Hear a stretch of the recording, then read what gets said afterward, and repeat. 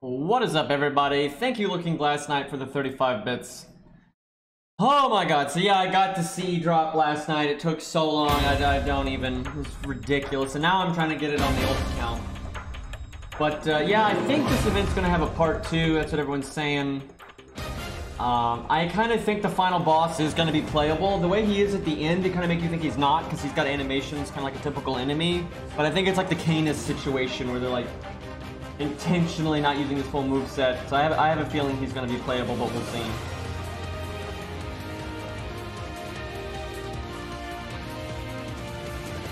I know that feeling, Lost. I know that feeling. My my newbie account has gotten the CE drop twice, and I've barely played the newbie account, so you know. It's great. I don't know why I'm on this stage right now, but we'll beat it real quick here. So on this account, this is my regular old account. I don't care about the currency. I literally care about nothing but the draw, right? Like, good God, the volume's loud. Anyway, yeah, this account, I don't care about the event currency. I don't care about the building stuff. I don't care about, all I care about is the event drop, because I need it for, like, if I want to do a video or something. So the final boss of the main story is a saber with 3 health bars, and actually good gimmicks, but if you have like the event CE or counterclassing him, you'll kill him so fast it's no big deal. So I decided to solo it with Ku, because the boss is a saber, and not use the event CE. And that was like ludicrously hard, and I was barely able to do it, and I needed good RNG to do it. So I was like, I'm not gonna make a video of that, it takes a bit too much RNG. And so I was like, oh man, this would be a great time, because instead of using a Lancer, which is like horseshit, I'll use someone at class neutral. And I've been wanting to make a curse arm video. So I'm like, I'll use Dadachi's curse arm, and I can finally make a good curse arm video. This will be like really hard and like good, but he's neutral instead of being a Lancer, so it should work out. And then I remembered that it's a 4 story support, and you have to bring Himiko, and I can't bring curse arm. So, yeah, that kind of sucked. Beat the shit out of it with Pimp, because the boss gimmick there was lots of debuffs, and she's debuff immune for 3 turns, and she kills him in 3 turns, so, you know, that worked out well. But yeah, that boss was really annoying. It also really sucked, because obviously you use Qingong to yeet Himiko, but the boss gimmick gives you extra health, and it gives extra health to Qingong. So Qingong normally won't, because he's got all this bonus health, he's like tankier than normal, and he'll normally live with like, you know, a sliver of health. But then his taunt is gone. And it's like, oh, great. That's actually the main reason why like I needed a little bit more RNG than I would have liked for Ku to be able to solo it. I was very impressed that Ku could solo it though, because you know, get no damage CE. Saber with like, I don't know, 450k health or some nonsense. Pretty nasty. What you're saying is Ku needs a buff. Yeah, definitely. I actually had to change his command codes a bit. Needed one of the debuff removal command codes. A lot of debuffs in that fight. But yeah, I think that guy might be playable. And in that fight with him, when he does the giveaway to me, and why I think he's probably playable, is the fact that his NP is an EX attack instead of an NP, which, you know, they'll do that to conceal NPs all the time. But his EX attack's animation is somewhat fancy. It's not like the fanciest thing I've ever seen, but it's decently fancy. And I'm like, I feel like if this was just an enemy only, his extra attack would have been a lot more simplistic than that. So I feel like they're kind of intentionally...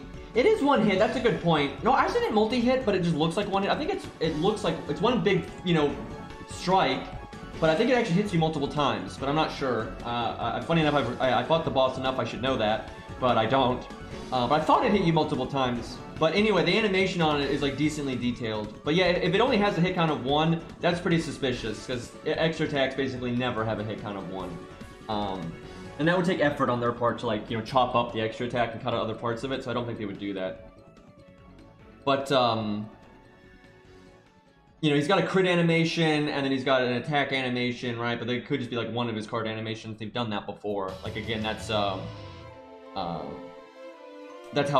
Canis was when you fought her, right? Like, her NP was her extra attack, her crit animation was, I think, her buster attack, and then her, every other attack was her art attack.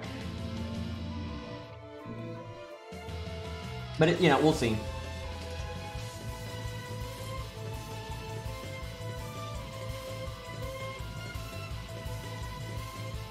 I do like him, but I don't think I would roll for him if he was rated up, just because I think there's going to be other things, you know, in the future that I'm going to like a lot more, and I'd rather save the SQ that I have, and I just rolled on not Virgil, so I'm like, not really the time for that. It's only one hit? Yeah, okay, that makes me feel less likely that he's playable. I still wouldn't rule it out completely, but that definitely... That's a big hit. The only way I could see that being possible is if they're using his extra attack. That's like his buster. That's literally like his buster attack, and they're using it for his extra instead. And if you look at how they did Canis, they did do some tomfoolery like that. But that does make it seem less likely to me. But yeah, if that was his buster... and maybe his standard attack was like his quick or something, you know, close range quick maybe. But yeah, that's definitely less likely than I feel. That's unfortunate though, because he's kind of pretty cool design.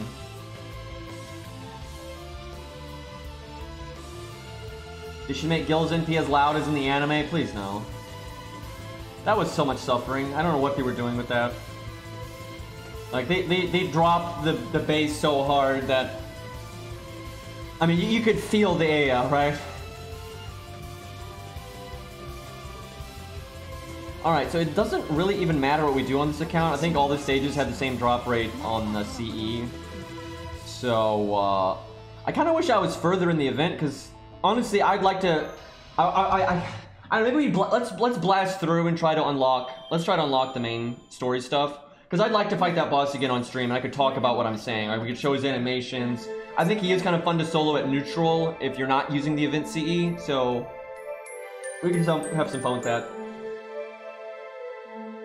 I'm serious. I think the reason they made Aya sound like that was because they were trying to like emphasize how powerful it was, which is like, that's not how you do that.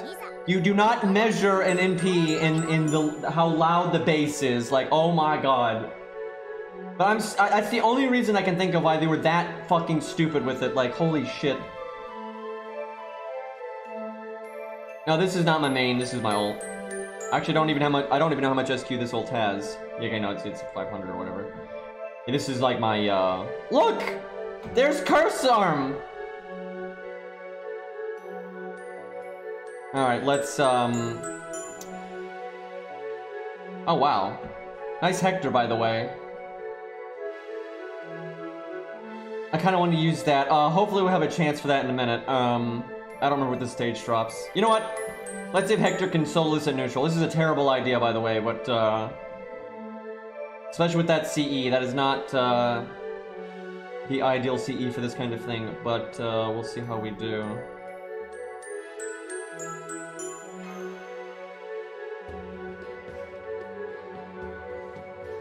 Don't you have Curse Arm Grailed on in A? That's probably what I was thinking of.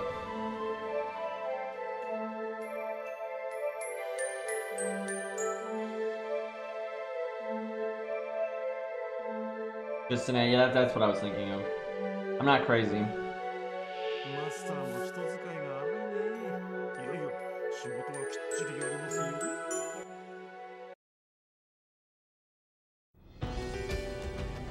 Alright.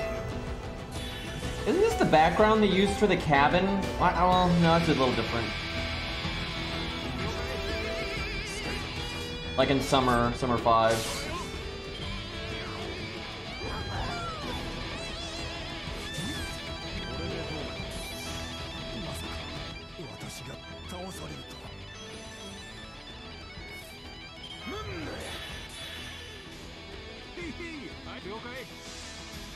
I wish we had gotten better opening hands.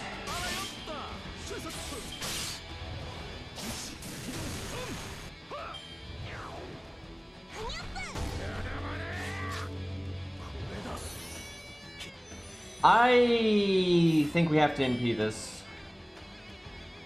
Well, no, that's not gonna work. Okay, hold on.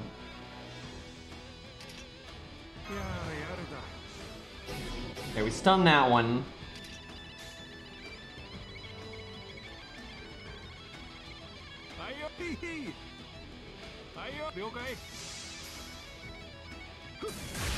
I wish we could have, like, if we had killed one of these guys and then before my taunts died and then I killed one of the other ones this turn and that one was stunned, we'd be looking really good. But unfortunately, that's not how this worked.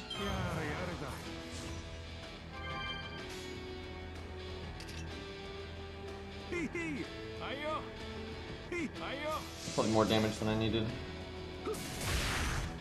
Yeah, it's pretty close, actually. I'm actually worried now that we're not going to kill this guy. If we crit, we'll be fine, but, man, we could have gone through this and, like, be at full health right now. Feels bad. Very bad RNG. I really blame those first two turns. Like, we got just nothing.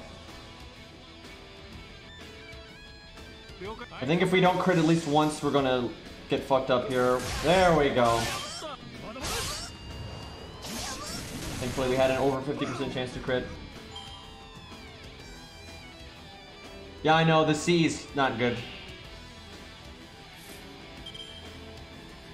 For this specifically.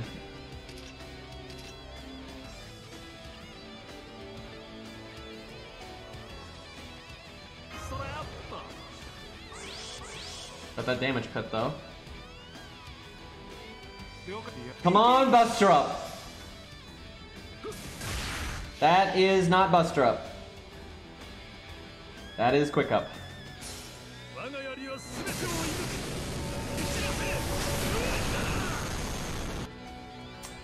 Uh-oh. So imagine if we had a CE that gave us damage up. Like any any damage up. Like if we had, like, you know, Drunken Jolter or whatever, that would have we would have killed those. That's like a 3-turn difference, by the way, because I have to spend a whole turn killing each one of those. So I think we're fucked.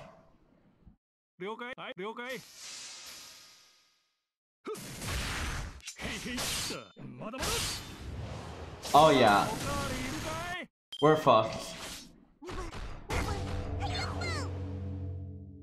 To be fair, these enemies had more health than a standard wave 2.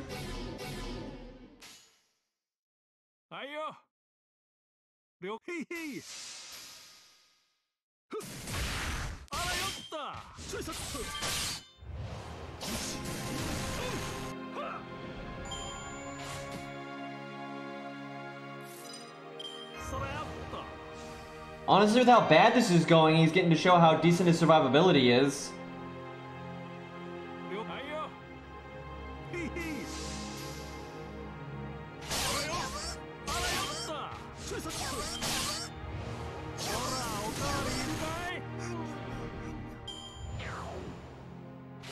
Wow, he crit.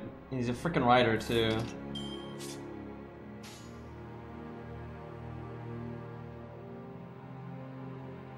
Give me Quick Up, so I make more stars potentially. No, that is Art Up. One of these days. For real, I think he could have done this if things had gone better. Like, just the first wave could have gone so much better if the taunt walls didn't screw us over so much. And if we had a normal CE, we would have done the second wave so much better. Like, for real, I think he can solo this. He just needs a normal CE and then to, like, get, you know, not the world's worst opening 2 hands.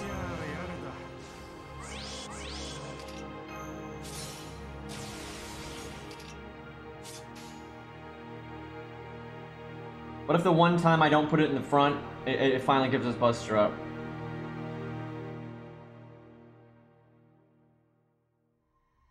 Guys, it gave us Quick Up, then it gave us Art Up. That means Buster Up is next, right? It's like the Rice Man Challenge quest, obviously. Nope, that's Quick Up again.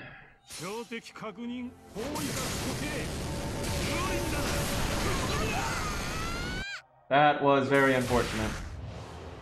Yep, he can solo this. You just gotta, you know, fine-tune a few things. Because he's so close! He might still get this. We're not done yet. We get to stun next turn, and then that will keep us from dying, and then we get to heal. I actually think he's got this. He just needs to kill her right now.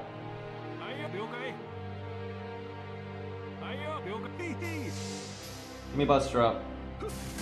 Hector, I'd like to point out that you have somehow... You have somehow, on every turn, picked the one card type that is not applicable. Right? When we were doing the Buster Quick, you did Art Up. And right there, you know, we did Buster, Art Buster, right? And then you quit, like, he's always picking the one thing that we don't have.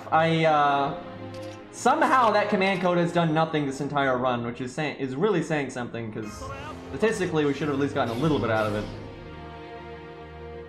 We might still win though, because we got that heal.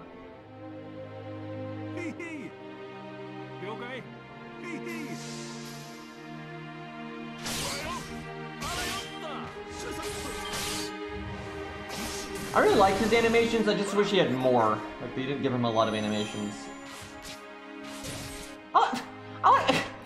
Really? I like how that guy, that dick gets 2 actions, right? So I stunned the wrong one to start. I should have stunned him, because I would have skipped 2 of their actions, and then he crits. Good God, man. Thankfully, I think we got this anyway, and we get another chance at finally getting Buster up. Oh, okay, yep, you know, even though it doesn't matter, you know, we gotta keep to a tradition here, and of course, you know, we get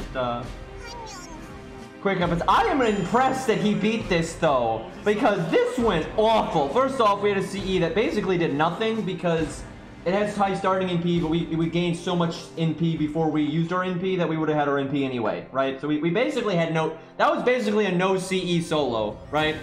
And then we got no luck when we had our taunt walls up at all. We didn't kill a single mob, right? Big oof.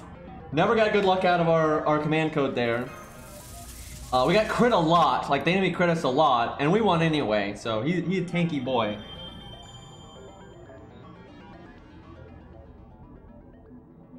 I hope they buff Hector one more time. I think he's a lot better than people give him credit for. Like, I think he's a decent unit, although he does require skill rank investment big time. But I do think he's, like, you know, pretty solid. But if they buff him one more time, I think he's really... By the way, I love this account. This feels so comfy. Look at this, chat. Look at this. I got 50 apples over 1,000, right? So I don't have to even worry about it. I got all these silver apples, right? It's like no big deal. Like I'm so far ahead of 800 that, you know, I have to use 250. Like that ain't gonna happen. Like, good shit, man. Not even 2,000 apples. I know, right? You know someone out there has more apples than me. Like you know, so like, I got a lot. I'm sure I'm in like the top, you know, 10 or top 100 of most apples collected in FGO, but there's no way I have the most. You know someone's got an ult account where they've never used an apple the entire time. Like, ever. Because I've used a lot of apples on this account. Like, I've used a lot. Like, a lot. Like, I use apples all the time on this account. Just not enough to outpace the amount that they give us, right? And so over the years, it builds up. But you know someone out there has just never... They got an ult account that has never used an apple, right? And they just have some ungodly number. Like, I can't even imagine, if you started saving apples from day 1 and you only used your natural AP on like an ult account, the amount of apples that you would have at this point, which, I mean, it'd just be insanity. Alright, well, if I'm wanting to advance the main story. We basically got to do the buildy stuff. Here, let's do this. Because I don't even need to do the main story in this account. I just want to advance it so we can, you know, see that boss again and whatnot.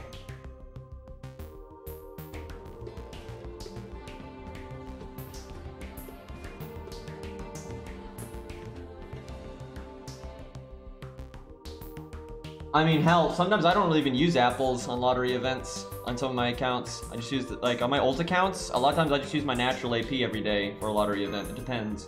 And I might use maybe a couple of apples. But you gotta remember, the lottery events, first off, they give you apples from all the free quests, and the free quests refresh every few days. And each one of them gives you a gold apple. That's a lot. And then the first 10 lotteries give you gold apples, and 2 silver apples. So you get 10 gold apples from that and 20 silver apples. Right? So if you're only using your natural AP and maybe a few apples here and there, you'll gain a fuckload of apples from a lottery event. Like, obviously, like, maybe on my main, I'll use more apples than I gain, but not so much on my ults.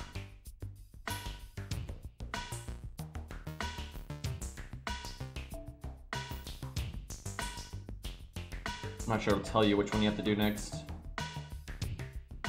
I gotta see you drop on my main. I just gotta get one on this account.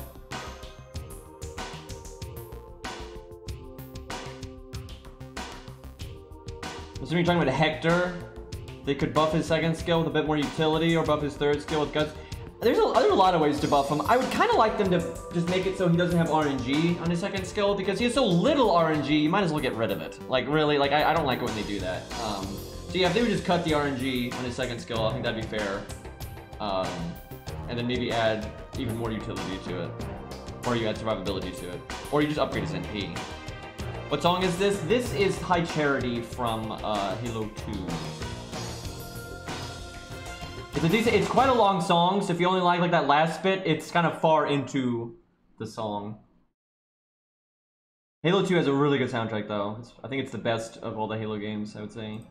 There's plenty of good songs, though, in the early Halo games, but I really like that one. Okay, let's see what we're doing here. Might as well have some fun with this. You know what? Fuck it. Melt solo, why not? Got the disgusting buff on JP. Alright, the Hector does have a buff to NP, doesn't he? Excuse me, it's Romulus that doesn't. I am conflating my 3-star AoE Lancers. Well, they could always buff it again. They can hit really fucking hard. They did all of this fight. I think she gets her NP when you break one of her health bars or something.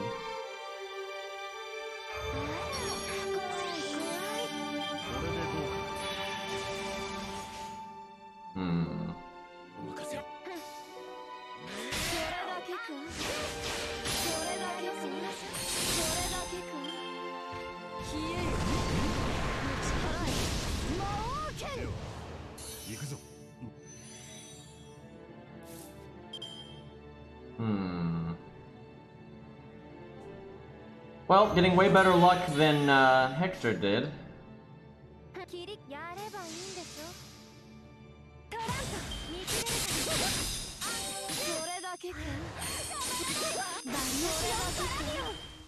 That, like, ouch sound effect from Nobu is just hilarious.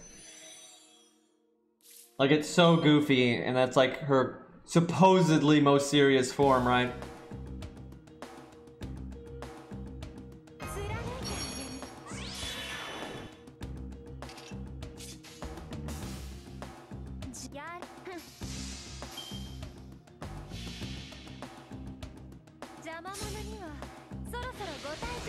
Like a very goofy laugh. Like, very goofy. Like it came out and she didn't even intend for it to come out, is what it sounds like.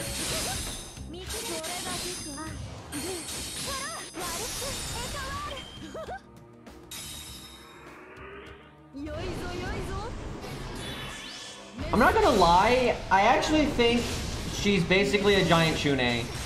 Like, seriously, they want you to think she's super serious and badass and everything, but when you really think about what she's wearing, like her drinking out of the skull, the she's literally like Mama Chune, right? Because, I mean, she's still Nobu. Like, seriously, when you look at her voice lines and everything, she's still fucking Nobu, right? It's like she's just a giant fucking Chune. It's kind of amazing. Alright, got NP coming our way here.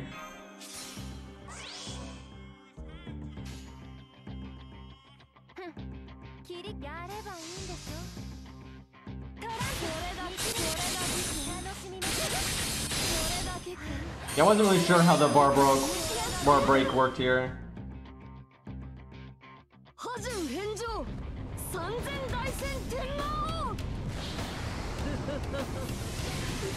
Oh, right. It's Nobu. Gut CE would have been really good for that. Oops.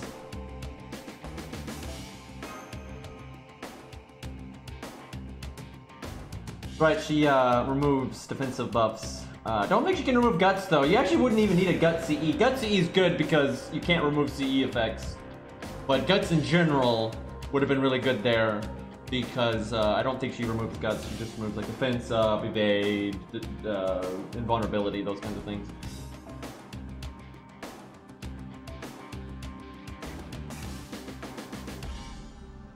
Shame Rex wasn't here for that.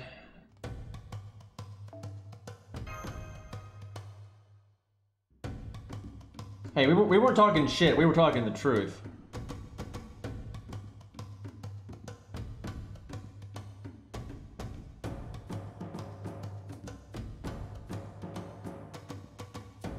Berserker would be too easy. Like, Beowulf would be way too easy, because he gets the counter class damage. I don't want to use someone in neutral.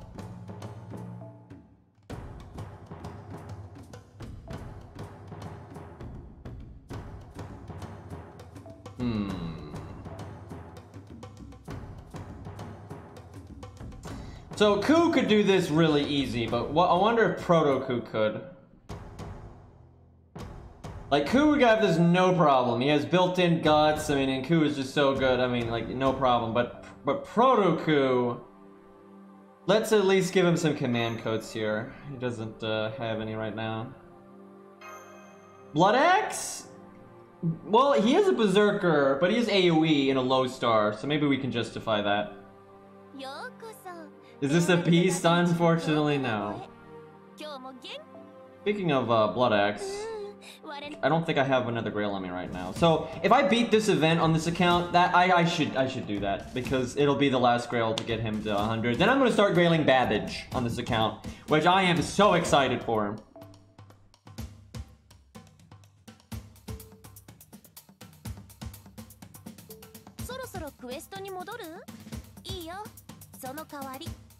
Check my all. Okay, give me a minute. Yeah, I've been wanting, honestly, I've been wanting to grail Babbage for so long. The main reason why I kind of didn't was because Max has grailed Babbage, and I felt like I would never catch up with that. But I'm kind of like, I need to just grail the man. He's awesome. Who the hell did I get my command codes to? I can't remember what I last did on this account. Clearly it was something Gwen related because he's a bit stacked there. Not too surprising though, my Gwen is kind of the best thing on this account. He is so good.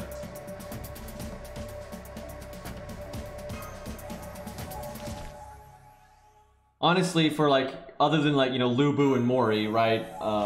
Katsuku and Babbage are kind of your go-to options for single target caster for budget, even though they're not single target.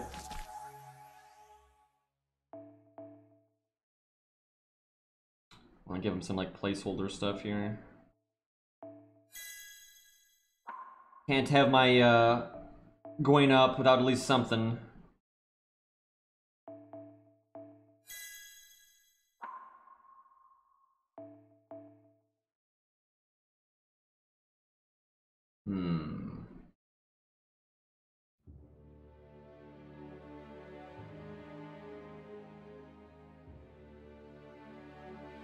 I mean, that's so crappy, but whatever.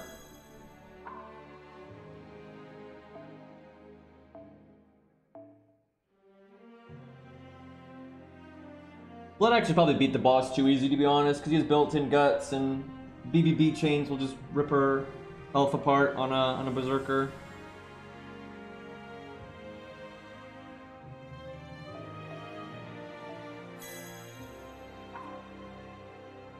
Yeah, BC Braun's a lot better now than he was for that kind of thing. Before, it was almost entirely about his utility.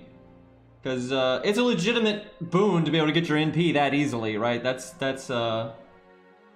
pretty handy.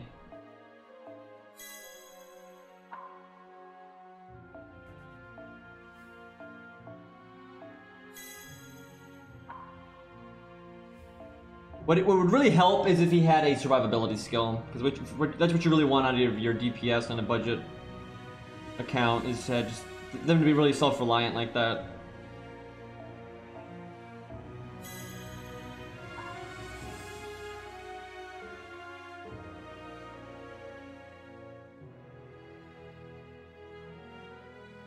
I like how this account and my main account got Kiara, by the way, because this account got her too. It's so fucking stupid.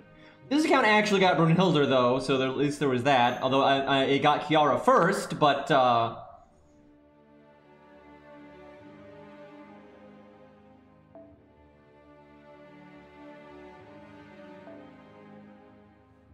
actually is right to use Anniversary Blonde on him every once in a while.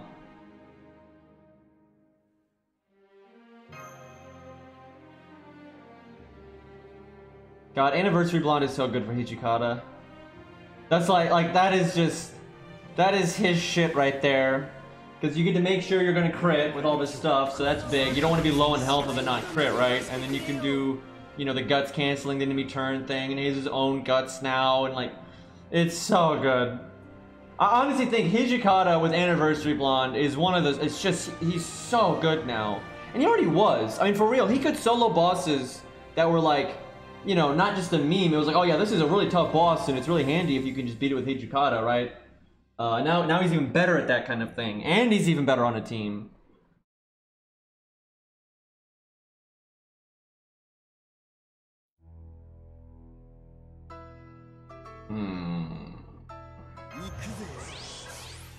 Trying to think if I art chain or not. I'm thinking not. Really though? Like, I think I'm gonna get my NP in time without it though. But I could NP literally next turn, but then I probably won't have a quick chain. I'm not gonna do it, more so because I don't, that's so RNG that you could never reliably get that, so I'll just pretend I didn't get that good of a hand. And then it really, I'm not sure if it's worth it or not, so.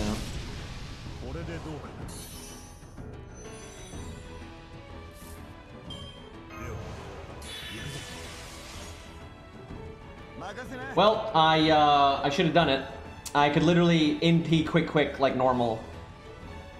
Like that's perfect. I could have gotten my NP right there and done NP quick like normal. Then George would be dead and I'd get crits next turn.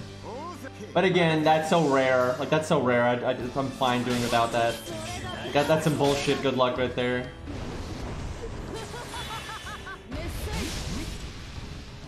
I didn't give him a gut CE. What am I doing?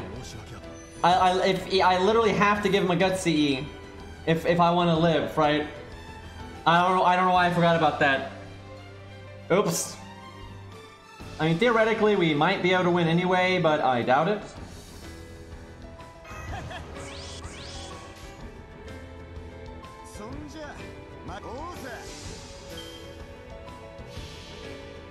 We haven't thrown yet, but we probably threw. What really gonna hurt us is because if I was gonna play that way, I should have like made sure I didn't cast protection from arrows until later, so I still had the defense up. Well, I guess we'd lose the defense up too, so it doesn't really matter then. Yeah, we're just in a bad spot no matter what, really. It's funny too, because Kotoku works decently well with the gut CE. So we cut crit up on it, right? So we have to either phase tank this, or we have to kill her right now. Now, I can re-roll my crit stars, which actually I think I'm going to do that because I didn't really get the crits that I wanted there.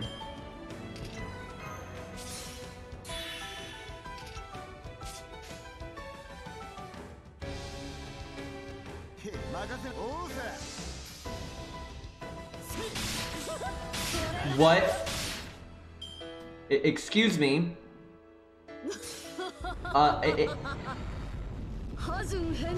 We have a crit skill, by the way. Did you know that? How did I just miss all the crits? Like, all of them. Okay. Okay. I'm gonna get a gut CE now.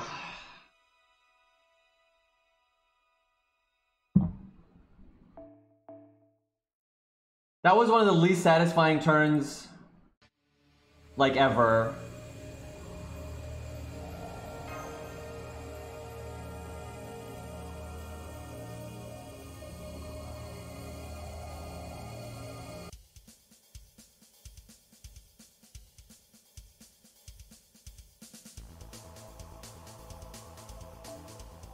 I remember that time Massage had a 90 and 80% crit and they both failed. That was nice.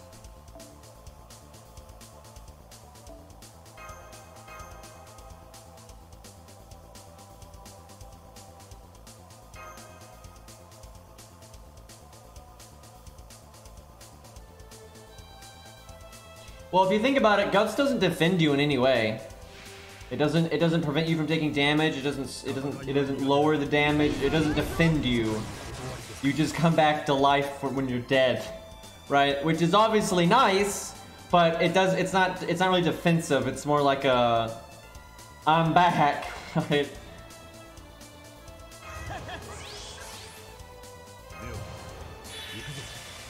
Hey, look, we got an art chain again, and this time I basically have to take it. But this time we're probably not gonna get a quick chain. Also, because we don't have starting in P, we're not gonna have our thing anyway. How about 12 guts, I know, right? But yeah, it honestly is pretty accurate. Because, like, you know, the way Bulg is, it's really hard to defend against. But God Hand works, because God Hand's not stopping. God Hand does not stop Bulg from hitting Hercules in the heart. It doesn't stop any of that stuff, right? The causality effect reverse still happens. It plays out just like normal, does the bonus damage based on how tanky Herc is. All that stuff still happens, right? It's just, oh, by the way, I come back, right? So that's why God Hand is, like, you know, really good. Because you don't need to block something, right? That's the thing. Bulk is basically unblockable, but you don't need to block it because you have another life. I'm not gonna get my NP this turn no matter what, which super sucks. But even if I do Art, Buster, Quick, I don't think it's enough. Why did George have to take so many cards?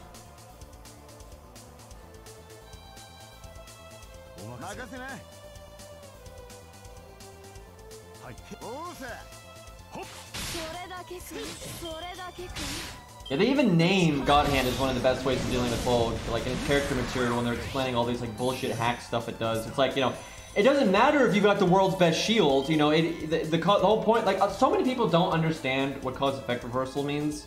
And they act like when they're talking about, like, you know, this or that versus Bulk, they're like, oh, this could defend against it. It's like, no, you can't defend against it because there's no, like, the event happens before the cause, right? Your heart just gets pierced, right? It's just like too bad, right? But when you're Herc, you don't care.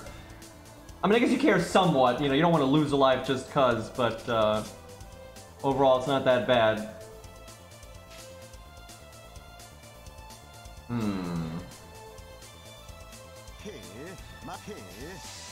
Hey, Zerp.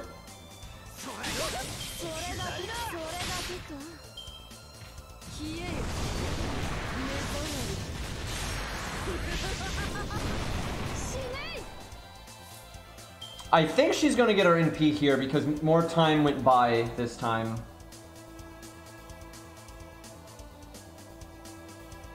I could actually break this health bar decently, reasonably, if I get one crit. If I do my crit up and I do Buster, Quick Buster, and one of them crits, I'll probably break without using my NP.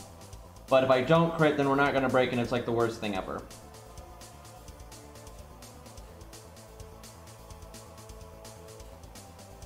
I think we just go for the NP then. I don't know though, 40, 50, 50, that's overwhelmingly in my favor, but That could be said the last time I tried to crit. It was actually even more in my favor. Protoku, would you like to have an upgraded NP? You know, that would be swell. Can you imagine that, having a nice little, like, you know, extra damage on that? And maybe sure hit, right? That might be kind of lore accurate, you know? Shame they never gave that to Bulg or anything, right?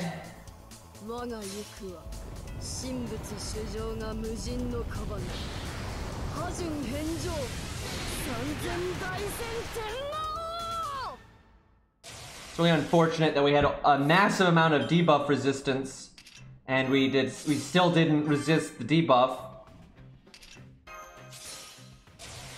Thankfully, she doesn't have any other debuffs, so it's not that big of a deal, but still kind of annoying. Alright, 70, 80, 70. Okay, 3 crits would have been nice, but I'll take 2. Just quick charge, feels bad. Now, she will cast Invulnerability if she gets low on health and you don't kill her. So, I almost want to attack her and not NP, and then try to, like, finish her off all in one go. But I think I'm gonna get her low. I think she'll do it at 50% life. So, I think I don't quick chain then. I think I bust her, NP bust her, and hope I kill her right now. Oh, this is rough. I'm gonna re-roll this. Slightly better. You know, if Proto-Ku had an upgraded NP like regular Ku, we would probably kill here. Also, regular Ku has a higher attack stat, so he does more damage as well. He also has an attack buff, and, you know, another guts, and he removes debuffs on his own. It's almost like he's slightly better or something. Just crit forehead. Okay, we're fucked. Oh yeah, she has defense up too. You know what? I think I should have done like quick. I should have quick art or something stupid like that. I'm sorry, art quick. I think that would have kept her from being so low. Oh, never mind. Got her. I was gonna say, I think we could have kept her from getting low enough to cast Invulnerability.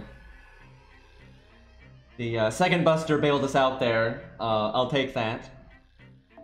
That's nice though, because it had the command code, it had the defense down, it had the first card buster bonus, it had his crit bonus, all that stuff. That was close. Dude, he could be such a fun servant, man, if they would buff him.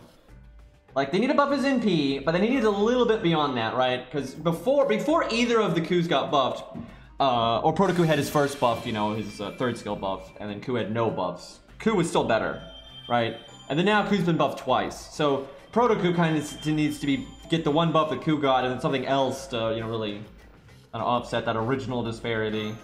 Which I guess is even bigger now because then Ku got the attack buff. But honestly, I don't think Proto-Ku is ever going to be better than regular Ku at this point. But if it could just be like, you know, up there, that would be nice. And he definitely needs to be where he's always better than Ku if you're fighting a beast. But what's sad is that's not always the case now.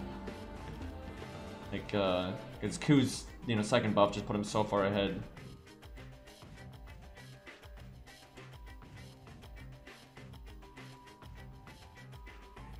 The funny thing is, Emiya was fucked. I don't know why so many people think that's like a tie. That fight is not a tie. Emiya lost, and he even admits it. Like, he lost.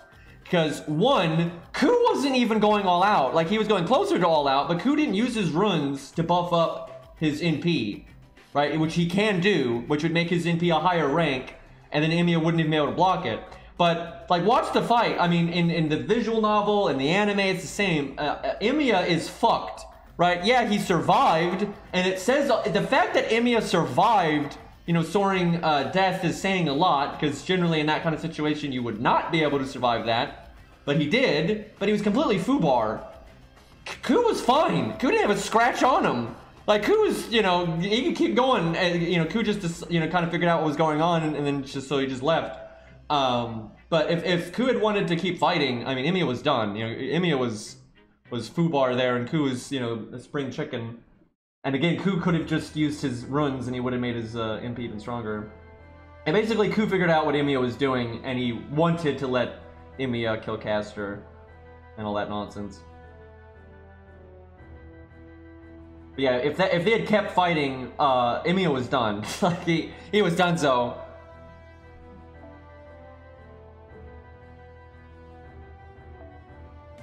But the thing is, because of like the unique nature of like how Death Flight works and everything, most like brute force shields like that aren't going to do so good, right? So the fact that Emiya was able to do that is, it's pretty rare. And obviously Avalon would work, but Avalon is, LOL, I'm not even in this dimension. See ya, sucker, right? So not exactly the same thing.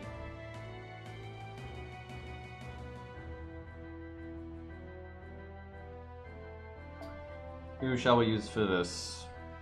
A nice week to okay, you know what? I was thinking of using Orion, but that's too much. That's counterclassing, and then that's just like that's just silly.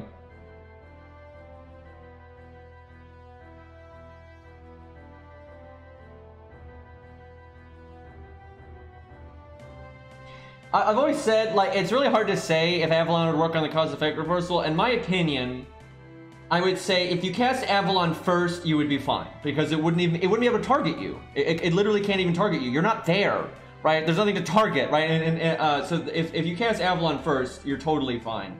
If you cast it after he said Bolg, then I actually don't think it would work, because your heart. This is what people don't understand.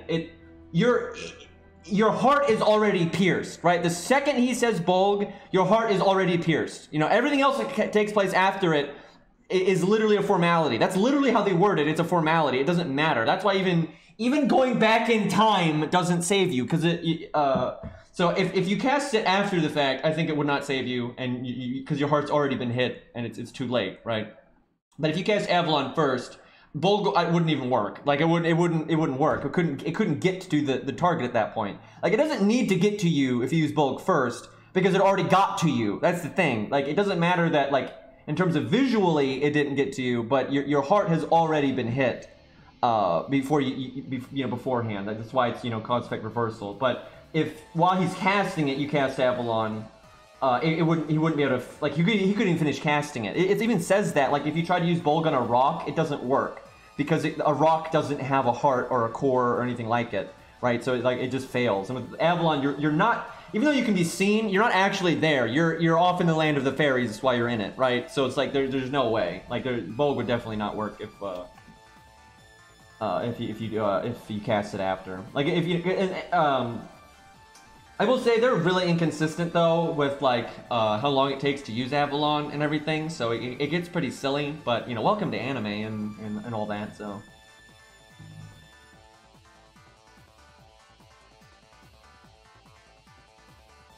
I mean, the reason Artoria survives their first encounter is because it doesn't hit her in the heart, it hits her in the chest. And it's because if you get really lucky, it's so rare. If you read the character material for Bolg and everything, just having high luck is not enough. Like, having high luck does not mean Bolg misses you. Ku has actually never seen Bolg fail ever, right?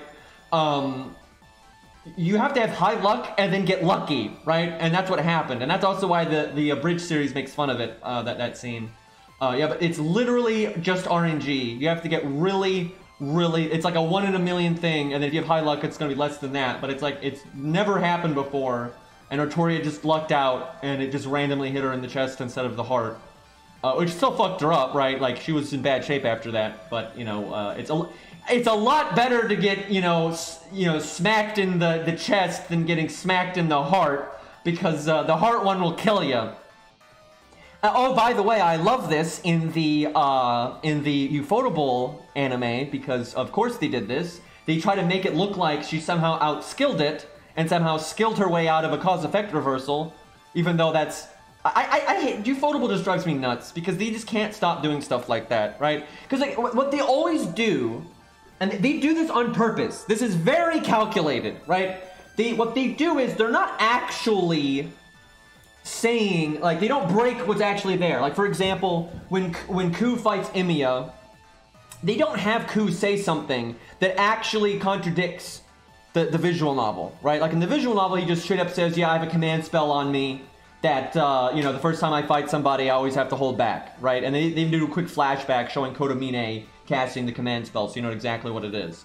But in the anime, they just have him say, oh yeah, I was holding back because of my master. That's technically true, right? Like what Ku just said in the anime is accurate to the circumstance. He's having to hold back because of his master. But the way they had him say it makes it sound like he was only holding back for that fight, not for all the other, you know, first encounters he's had, right? And they do that so people that have read the visual novel won't even think about it. It's like, yeah, oh yeah, I remember that. Yeah, he said he's holding back, right? That's implying, you know, when, you know, the command spell from Kotomine and all that, right? So you don't even think about it. But then someone that only watches the anime then thinks it's, oh, he was only holding back that one time against Emiya. They do the same shit with Artoria all the time. Like, they do stuff that's not technically contradicting like what's in the original story, but they say it in a way or imply it in a way that it's going to be misleading to somebody that hasn't seen the source material, and they're going to think something else. So many people only watch the anime and they think Artoria like outskills Bulk somehow and doesn't get hit by the you know, cause-effect reversal or some shit, right? That's not what happened. She just got really lucky and it didn't fucking hit, you know, hit her. And they make that really obvious in, you know, all the other stuff. But in Ufotable's anime, they make it really unclear, and they kind of try to imply that, you know, she somehow outskilled her way out of it. It's so stupid. That drives me crazy that they always do stuff like that. Because I would honestly mind it less if they just like changed it for the anime. It was like, yep, we're doing it this way, right? Because then it's such an obvious contradiction. But like they do it in a way where, you know, the hardcore fans don't even notice because they're like, oh yeah, that's implying the thing from the thing, right? But they don't think about it, what it's like to watch that from like a first-timer's perspective.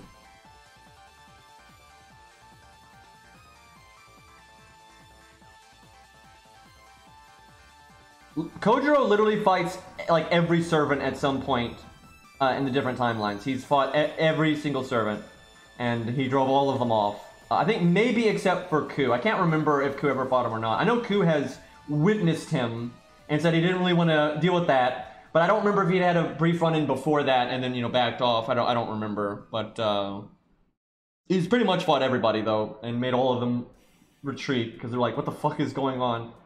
Why did Kotomine nerf Ku? Because Kotomine doesn't want Ku to be successful because he has Gilgamesh. And it actually makes sense. Literally, from Kotomine's perspective, it makes complete sense, right? Because first off, Kotomine knows Gilgamesh decently well, and you know he doesn't want to mess with Gilgamesh's plans, right? You don't want. Like, can you imagine if Ku killed Artoria? That's not in Gilgamesh's plan here, right? Like, so that you don't want shit like that. So, and then in turn, the thing that Kotomine is most worried about is like some bullshit, weird nonsense. So he wants a scout, right? He literally just wants a scout to kind of just know what's out there and you know if there's some, you know, shenanigans or something, right? He doesn't need Ku to do literally any fighting for him because he has Gilgamesh, right? So what does he care, right? So he literally uses Ku as a glorified scout because it's actually against Kotomine's best interest to have Ku running around killing people, right? So that's why he put that command spell on him, so Ku doesn't, you know, fuck anything up. And obviously that works out very poorly for Ku, but another thing is he wants Ku to die. Not only does he not want Ku to be successful, he wants Ku to die because it's necessary to summon the Grail. Like, literally their plan is, because what Gilgamesh wants, in terms of Kotomine wants, because Kotomine actually likes having a face, is Gilgamesh wants everyone to die but Artoria. And normally there can only be one servant left, right? But because Gil doesn't count towards this set of servants, there can be 2 servants left. But it has to be Gil plus one other, right? It can't be like Ku and Artoria. It has to be specifically Gil plus one other, because Gil's the one that doesn't count. So if Ku lives, he's taking up that slot, right? That's bad. They want Ku to die, right? They need Ku to die and Artoria not to die, and then everyone else to die. That's basically the plan. And that's why when you know, Gil basically says he was going to kill Ku anyway if you know, it came down to this, because, you know, Ku's not, you know, he's taking up a slot and they need the Grail to appear. And Gil's not going to kill Artoria, right? Gil's not going to kill Artoria to make the Grail appear, so obviously, so yeah, it makes sense. I mean, it sucks for Ku, but from Kotomine's perspective, it makes complete sense. Keeps Gil happy, follows the plan, gets the Grail summoned, like, literally hits all the check boxes, and you get a free scout out of it, right? So, might as well, right? The only risk he was taking, is, you know, basically if Ku finds out and Ku kills him, which is basically what happens in Unlimited Blade Works, but, you know, there's always some kind of risk, so what are you gonna do?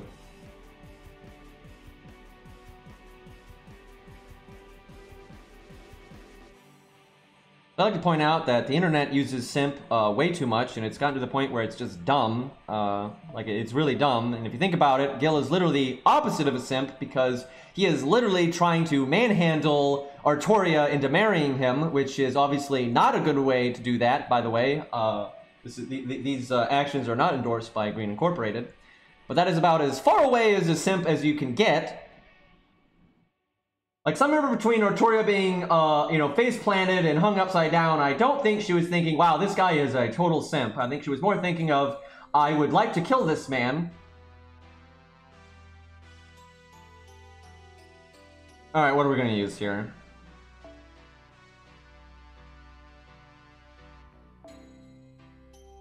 There we go. It's neutral, but he's good, and, you know, one of the stronger things on my account. Also, doesn't have any command codes right now. Feels bad, but I'm too lazy to switch that. I'll just do an old vanilla solo. It's fine. The thing is, you wouldn't have... It doesn't work that way. First off, the Grail doesn't necessarily always go to the root, right? That's more of like what they wanted to use its power for, right? So some of the different objective would be used for something else. But it doesn't really work that way. It's not. It's the servants are literally just mana. Right, and if you had, and just like how Gil wasn't connected to that Grail War, so it wouldn't matter. Like the Grail wouldn't have done anything with him anyway. Like it was, you don't need that much mana. So like, it's not like, how do I put this? You can't kill someone with a train twice, right? If you run someone over with a train, they only died the one time. It's not like, oh guys, we ran him over with 2 trains. Now he's super dead, right? It doesn't work that way.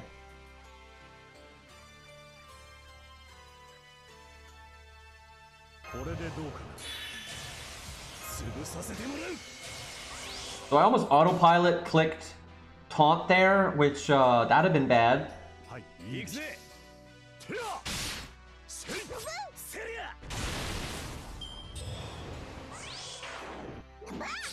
It's not even a joke when you say plot armor is like the strongest noble phantasm. It really is. I mean, ultimately what the writer wants to have happen will happen, right? And they'll just make up any excuse for it, right? Like, the writer gets to dictate everything, and like the main character is not going to not do what the main character is intended to do, right?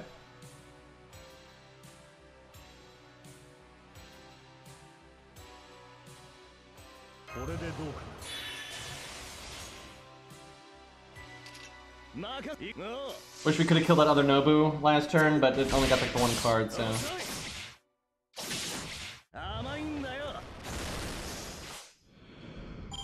I'm assuming those guys are basically like from that division or whatever. That's why they're wearing the coat, I'm assuming. Yeah, Gil probably... I don't know if he would hate Salter, like if we're talking canonical here instead of jokes. But like the whole thing he found interesting about her is gone in her alter form. But he probably wouldn't care very much. I don't know if he necessarily hate her, he's just like, well, this is boring.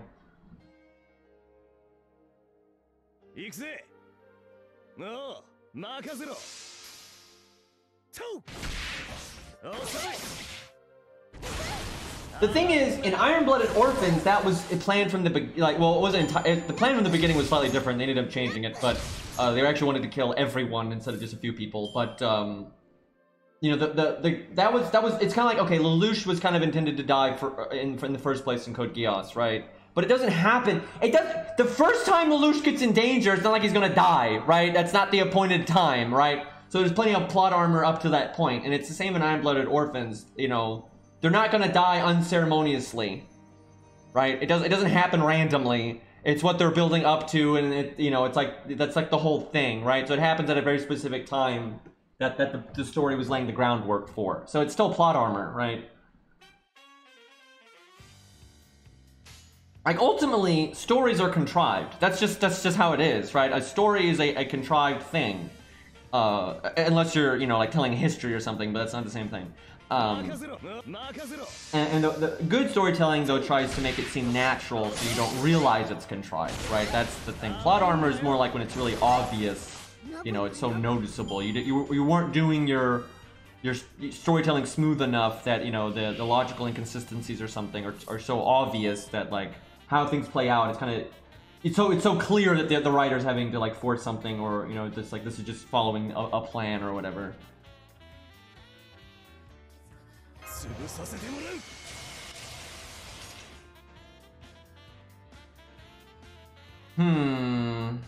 So I can use my third skill and then get my extra overcharge, and then I'll still have, I'll waste the battery, I'll have the NP gain effect for the quick part.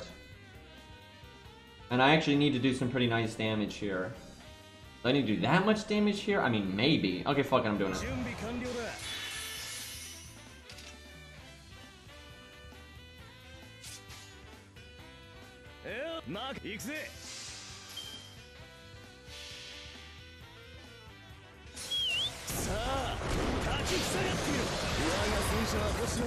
You know, that, what's his name, Loke or whatever, I don't even know why he gets so much hate. I don't think he's like an amazing character or anything.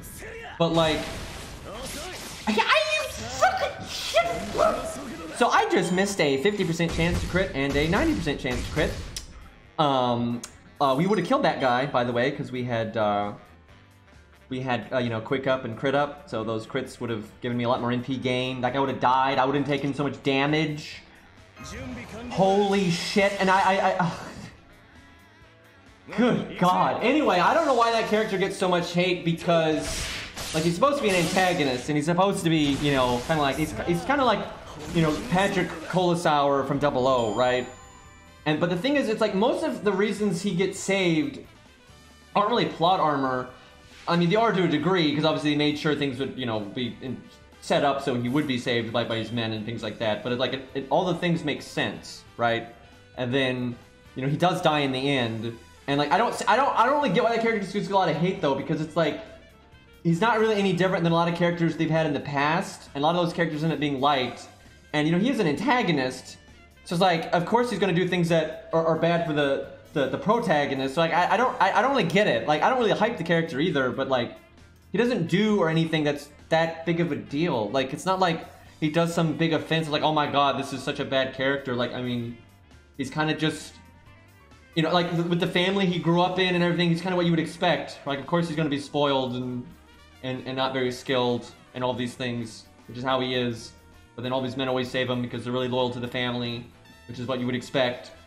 So it's like, I don't get it. That's one of the most hated characters I've ever seen in Gundam, and it's like, I literally don't get why. Like, certainly, I wouldn't see much reason for him to be a fan favorite character either, which he's obviously not, but like, I don't really get the insane amount of hate that character gets. Because yeah, it's like, he's a villain, and like, his side isn't really even evil, but he's unaware of any of that, right? Like, the side he's on, you know, is actually, its goal is like, you know, peace and whatnot, right? But like, he's unaware of any of that, and so he's kind of like a tool, and he's out for his own, you know, his own gain. So he's probably one of the most antagonists, or bad antagonists in the series, but I mean, that's fine. Like, why would he not be that? I don't really get it. I guess people don't like an antagonist that causes problems that's also incompetent, I guess. But it's not like the show ever, like, tries to make him seem competent or anything, right? He's supposed to be incompetent because he's spoiled, and, you know, he mostly just uses his money to get things done, which is kind of what you, like, he's, like, you're not supposed to really like him, but so many people act like he's a terrible character, and, like, I just don't get it. The amount of hate for that character is just so disproportionate, in my opinion.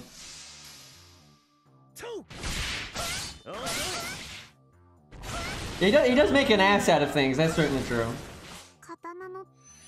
But again, that was kind of the point, you know, an antagonist.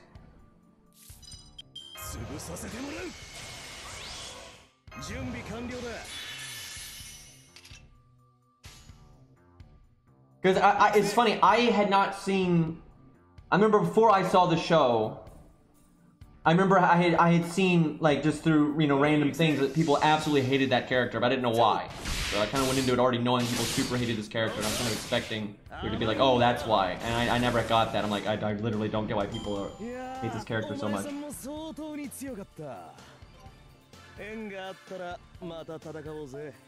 Oh yeah, my Achilles is not Von 10 yet. I keep forgetting that. That kind of sucks.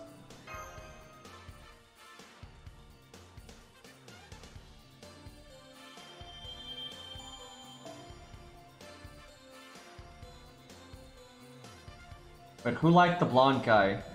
I literally, I'm not sure what you're talking about. Like, the only blonde guy I can think of is McGillis. And I don't remember anybody liking him other than... Oh, the purple haired chick, right. The... Whatever her name was. Yeah, she liked him. But no, they're not from the same family, no. Yeah, I was very confused for a second there. But I don't blame you because some of the names in that show are very hard to remember. He's from a completely different family, and he's like the only like heir. So I'm pretty sure these statues are on the map based on when they died, like the order in which they died. Like so, the closer they are to the city, the later they died. And like the closest that the game will allow them to be is the wall. So like all those four all went like the maximum duration, right? And yeah, and by this, you can just see how quickly this one died. It died immediately. Like, that one was dead before I even woke up. Like, when I woke up, that one was already dead. I think this one was already dead, too. This one was already dead or almost already dead. I don't quite remember. But all the other ones were still alive. But yeah, this one died so goddamn quickly. I actually don't think you have to do the finish them off stage to continue the main story. I mean, we'll obviously do it, but we'll do it later.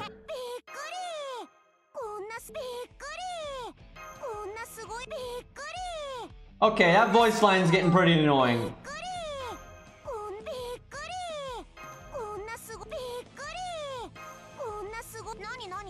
How did the... Like... Why did they not record more voice lines for when you complete a mission? That was, interesting.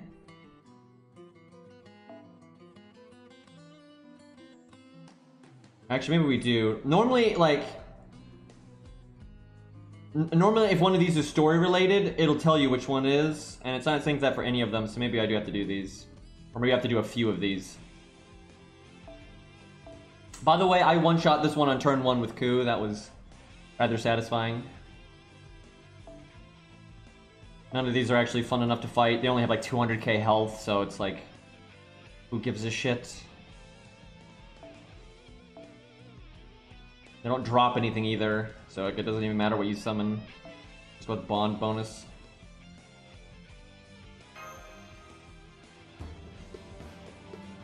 I think she has 2 lines, and we just got unlucky there, but I'm not sure.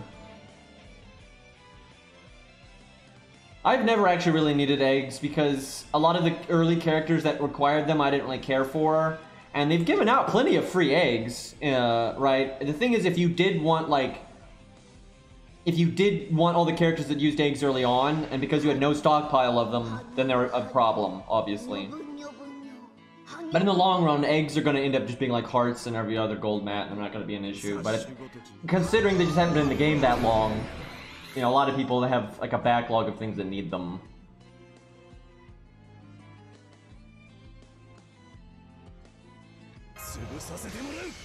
I like eggs fried or scrambled, really. More of what I'm in the mood for, I would say. Eggs are just good.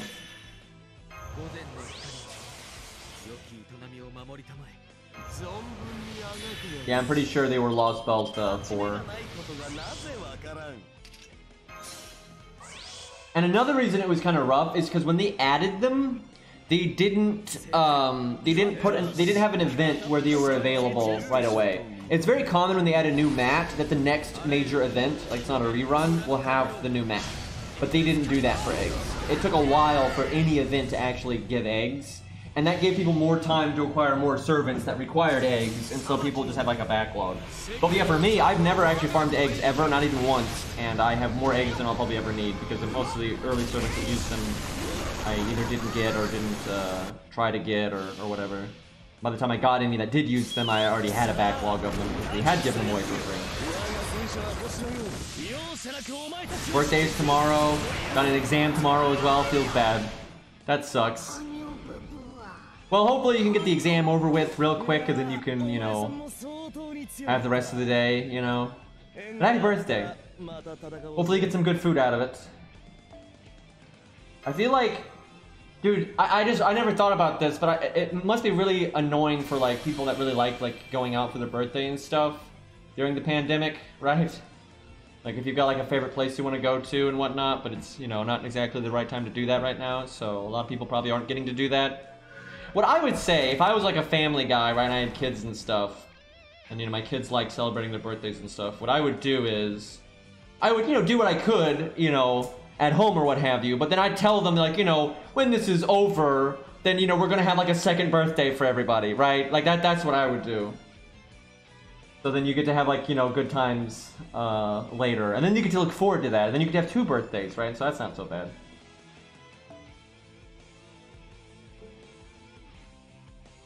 The bad part is when this goes on for, you know, over a year and you have 3 birthdays, right? Then that's a bit much. But you know, you still try to do as best you can, you know, at home or whatever, but it's funny. I don't care about my birthday, like, at all, but if I had kids, and unless they told me that they didn't care, I would do my best to make sure they had a good time on the, like, that's, you know, like, of course. Like, just because I don't care doesn't mean the kids don't care, right? Like, you gotta have the right mindset about these things. I would not name my kid Ku, Jesus Christ. But I would if I was going to name a kid, I would probably try to name them something that's unique, but then is also would fit in just fine, right? You know, that's what I would go for. Like nothing that would, you know, stand out or get them in trouble or teased or anything like that. But then you want to go with something, you know, interesting, I guess, to a degree, but nothing too fancy. But sometimes, you know, simple names are fine. Like a lot of the generic basic names are nothing wrong with that. Yeah, I'm not naming a kid Green Knight. Although Green is a, you know, a fine last name or middle name, but you wouldn't want that for first name. Also, I'm a big advocate for you give your kid a really good middle name, so if they don't like their first name, they can, you know, use that instead. Loads of people go by their middle name instead of the first name. That's actually not that rare. I go by my middle name instead of my first name, for crying out loud. So you give your kid like good options, right? So if they don't like their first name, they get another option, right?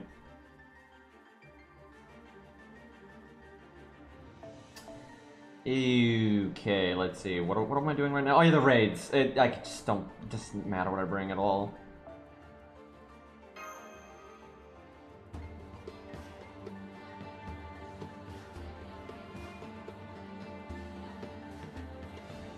Achilles is so famous, I doubt anyone's gonna name their kid that. It's so, like, honestly, naming people after like Greek things and stuff isn't that rare, but you don't go with Hercules or Achilles or any of that. I like how there's a never-ending debate which who was like the more famous hero, Achilles or Hercules. Definitely in my opinion, from the research I've done, and they're like back in the day, it was definitely Hercules, but Achilles has definitely done very well in modern times. I know a guy named Achilles, Jesus.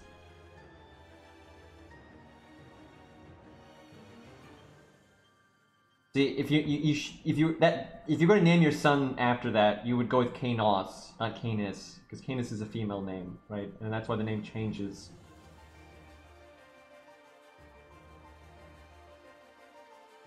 Wow, named Vishnu. That's pretty big. I just clicked the wrong button, but thankfully the sun's here, so it didn't matter. Like, I don't have a I'm not using a single target character right now. Oh, this thing NP drained, didn't it? Oh my, chat, oh no, I have to actually, like, play the game now. Oh no. I have to, like, you know, vaguely care about mechanics or something. I have to click buttons. Yeah, I forgot this one did that. That means that I kind of just wasted my buffs, and I'm probably not going to get my NP. And so all those buffs are not going to really do anything.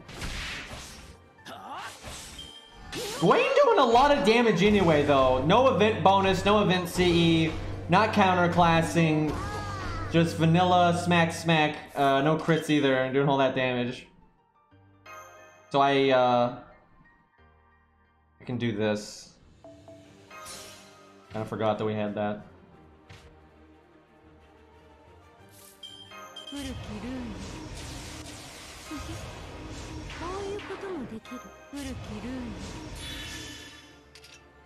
do find it funny though how many like challenge quest 3-turn setups are basically designed to not play the game.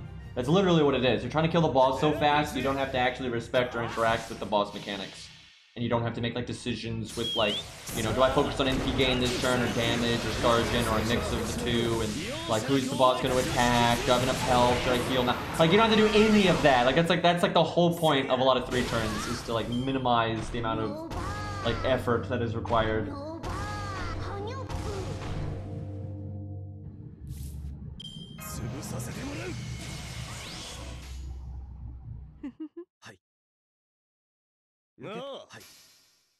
Please shoot Scatty in the face.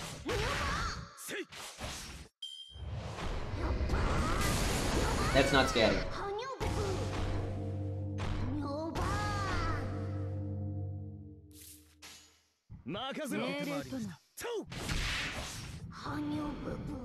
Oh, excuse me, I killed the music. Whoops.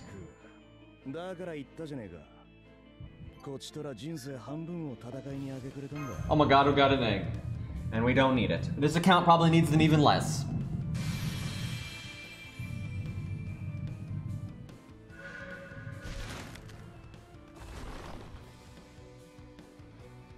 Wow, it takes so long to be able to move the screen again. This one will be easy. I should literally bring a single target servant though, that would make this a lot easier.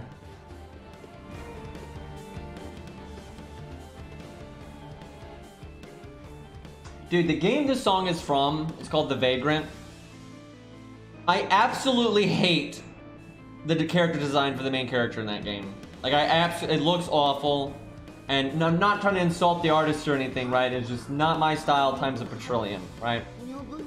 But that game actually had really good gameplay. Like, it was a surprisingly good game in terms of gameplay, but oh my god. I hate the design of the main character in that. I guess they look like a vagrant, but it's a she, and they just have, it's like the over-the-top, like, Amazon look, and it's like, just, the design is just, it's awful. And it's unfortunate because the character designs for, like, almost everyone else in the game is fine, and the art style is actually quite nice, and, like, a lot of the enemies look nice, and the backgrounds look nice, and the trash swamps look really, you know, well. And, like, everything's well done. Like, I'll say the art is well done in that game, but, oh yeah, RNG evade. God damn it, I'm really not bringing the units that I should be bringing for this. So, imagine if Protoku had a sure hit on his NP. That'd be nice. This is where we should just have brought regular Ku. Well, RNG, here we go. Honestly, I also think okay, first off, to be fair, I didn't make the game, and it's their time, their money, you know, they get to make whatever they want. It's completely up to them, right? It's their responsibility. But I do think the design of the main character hurt that game a lot. I think a lot of people are going to see that design and just be like, oh, that's a fan service game. The thing is, that game has no fan service in it whatsoever. It's actually a complete, like, mechanically driven game for the most part. I mean, it has a story and stuff, but, like, it's a very mechanically driven game. Very much so. And it's like, I feel like if they just had a more normal main character, even if it was slightly fan servicing, that game would have done a lot better. Like, I really think they hurt themselves with having such an over-the-top design. But it is a good game. Like, legitimately, I thought the game was good. Like, the boss fights were pretty good, and it had some, you know, interesting gameplay mechanics and whatnot. But yeah, I fucking hated the main character in that so much.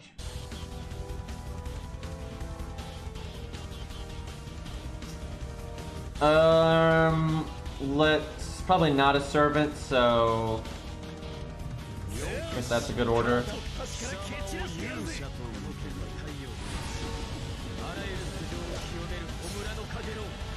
Hey, or is it Arzid? Hi, Arzid, I think I got that right. Name, send help.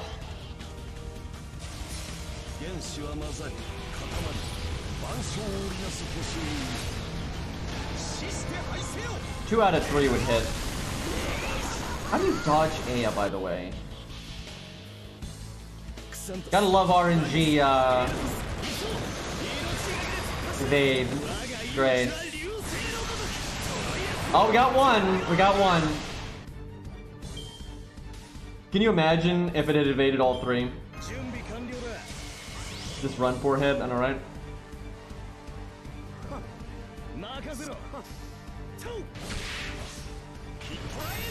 Oh, those hit though. All three of those hit. That is some BS right there.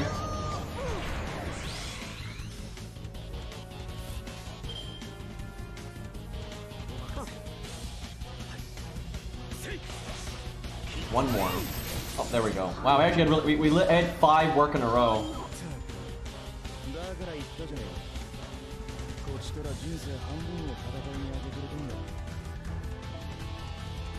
Aya probably should have Pierce Invulnerability, but a lot of things should have all kinds of effects, but they don't represent them in gameplay, so it's not like Gil needs a buff or anything. But yeah, it literally says in like his character material, there's no blocking it, there's no like out physicaling it, right? You can't, like, you know, Avalon works because Avalon is not trying to get into a, you know, it's not a physical wall versus, you know, Aya ripping up reality, right? That's not what's happening. It's, you're not there, and that's kind of the point. But yeah, there really is no brute strengthening your way out of that one, so it makes sense to. They could have just done though, like ignore defense too. That would work too. But I think the reason they didn't want to give it Pierce Invulnerability is because at the time they thought if they ever added Avalon, they probably would have just given it. That would have been so perfect though, because now that they do Avalon, they represent it with the silver thing, right? So it could have worked out. That would have been so good. That would have been so good if Aya had Pierce Invulnerability and then they finally add Avalon and they give it the super invulnerability that Pierce Invulnerability doesn't work on. That would have been so good! Because then that kind of shows how it's like a better shield than the other shields, right? And shit, and it's like, oh my god, they messed it up, chat.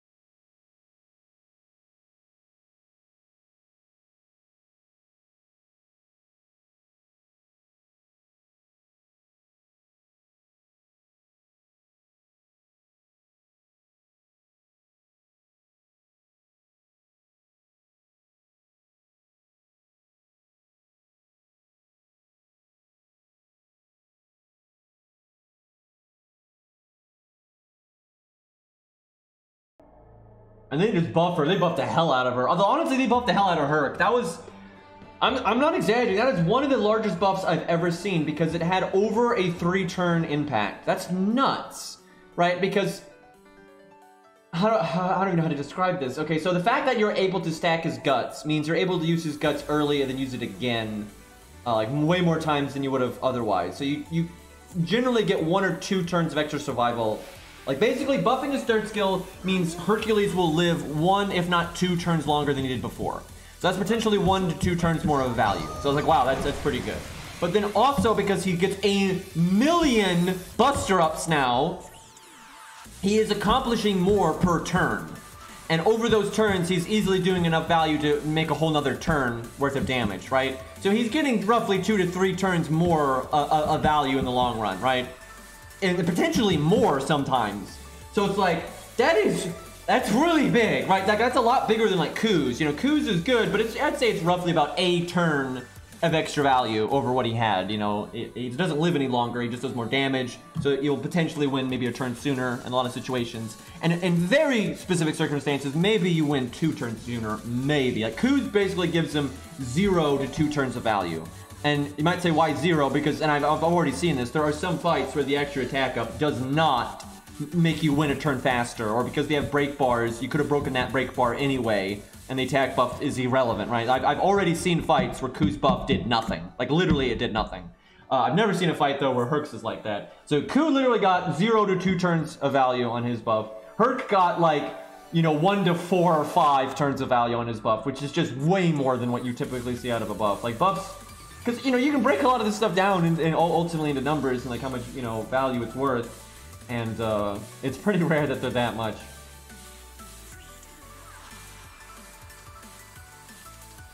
Yeah, he might be able to solo Abigail now. He already could take out a few of her lives on his own. He was actually a good cleanup unit for that fight.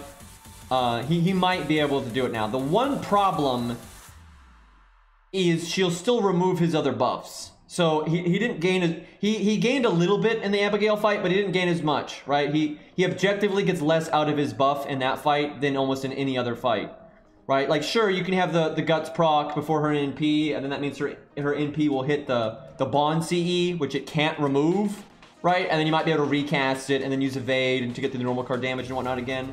So he definitely got value out of it, no question. But you're going to lose your Buster Up, you're going to lose your thing that procs the Buster Up, those kinds of things. So it's still bad. Like, it's still a bad fight for him because he's still being counterclassed. You're still not going to get as much out of his buff as you could. So I'm not sure if he could do the whole thing because she has a lot of fucking health. Like, Jesus Christ. And like, if he was at neutral, if Hercules was at neutral, I would say yes, he can absolutely do it. Like, definitely. Like, of course, that fight's really hard at neutral, but I think he could definitely do it at neutral. But with him being counter-classed, I think it might still be too much.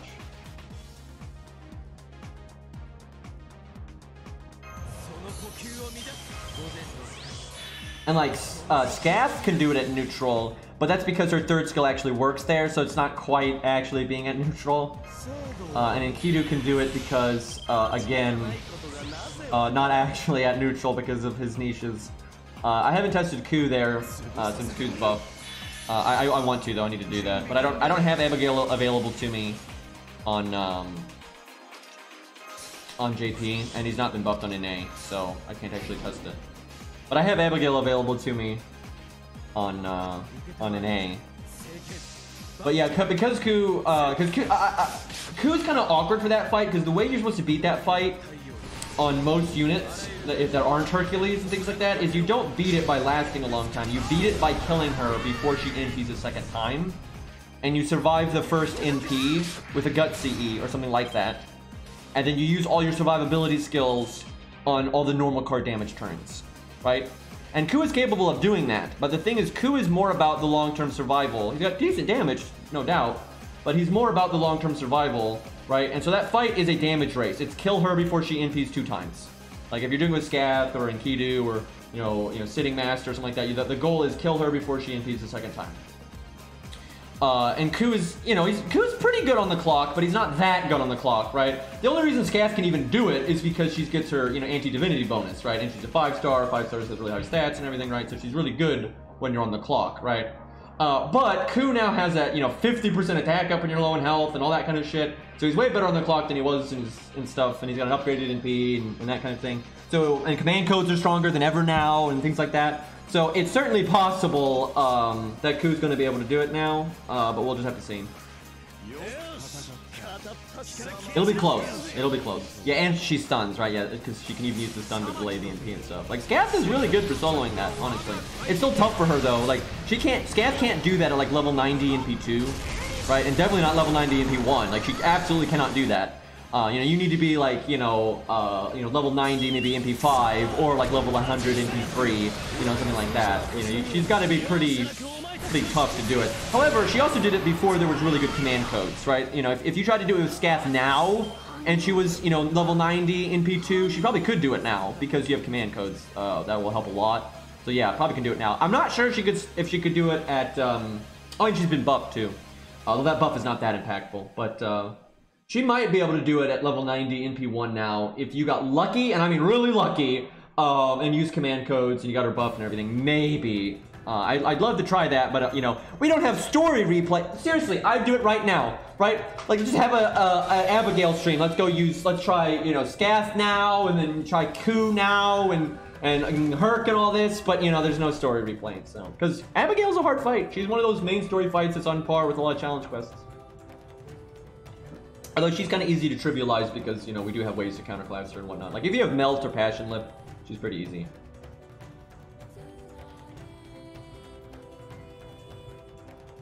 But yeah, you can also debuff her, you can, go the taunt route, because the taunt route works really well for budget people. If you don't have something like Melt on your team, and you need to be able to live longer to get your damage off, taunts are the way to go, because she'll NP you and remove your taunt, but she's going to NP you anyway, because she's already targeted you, right?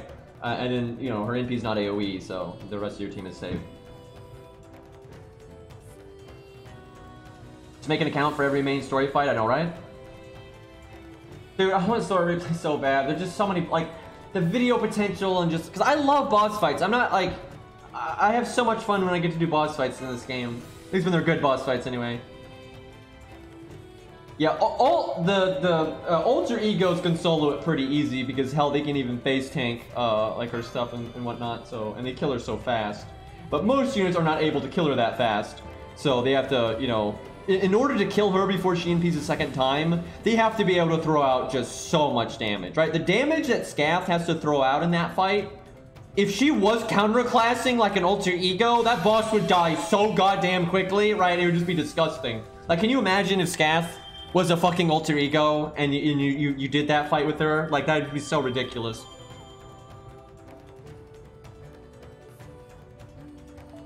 Okay, we're getting close. We're getting close to the stuff that matters here. Yeah, I think you just have to kill 4 of those raids. You don't have to kill all of them. It's kind of weird. I have seen, though, the support for story replay definitely start to climb. I think people are starting to be like, yeah, you know, I've already farmed all the stuff for the units that I really care about. I actually would like to have something to use them on. And also, I think it's a combination of the word kind of spreads, people kind of spread the concept, which is insane because, you know, it's such a basic concept. But anyway, and then also people have more stories that they're like, oh, that was awesome. Like, The Lost Belt 5 is, you know, a lot of people are like, wow, that was something, I would like to redo that, right? Like, so the more they make, like, good stories, the more people actually want to be able to replay them, so. It really is so ludicrous, though, that we don't have story replay. By the way, I like how this is like a big dramatic fight, but this is such bad gameplay.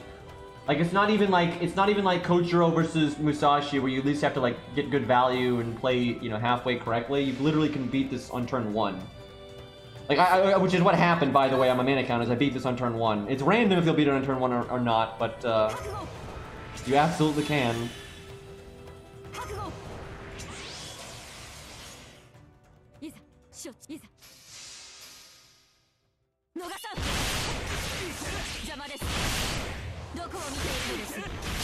Oh, look, we beat it in 1 turn. Okay, well. Yep, really dramatic. Great fight, 10 out of 10. Really on par with the best 1v1s in time, you know.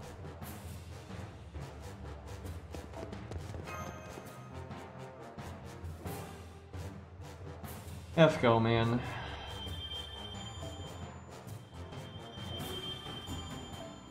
I mean, she's a saber, so, you know, memes. Oh yeah, she gets a costume there, I forgot about that.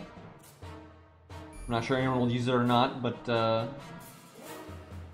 there's someone will. I don't feel like that's gonna be a super popular costume, though. Wait, what do I have to do now?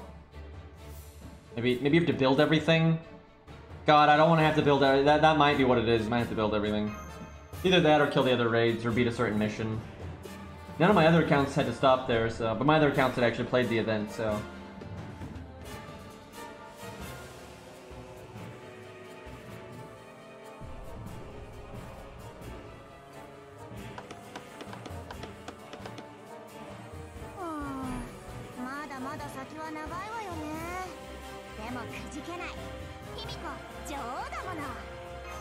Yeah, we'll do the raids and then see.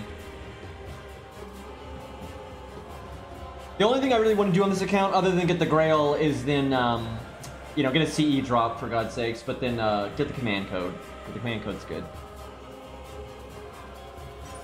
I didn't build everything, I got the Grail. Feels good.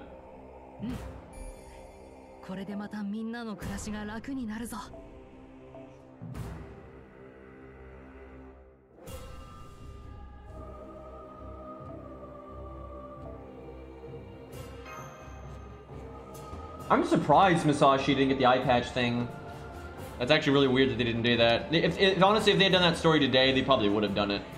And now because DW is, you know, horrible at doing anything retroactively, they're gonna wait until like it's like a relevant thing again. And if it's never a relevant thing again, they just won't do it. Because that's how they are.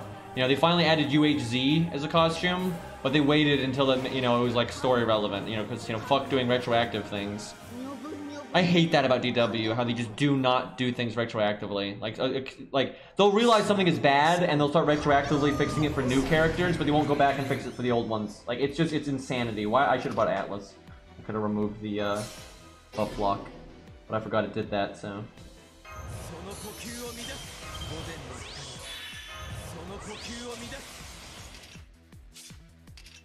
Achilles can still NP, but I guess we're better off taking their NP set harder. Wait, no. That's absolutely not the case, because the enemy's a caster. I thought everyone was a neutral, but yeah, no. That would have been way better to use Achilles.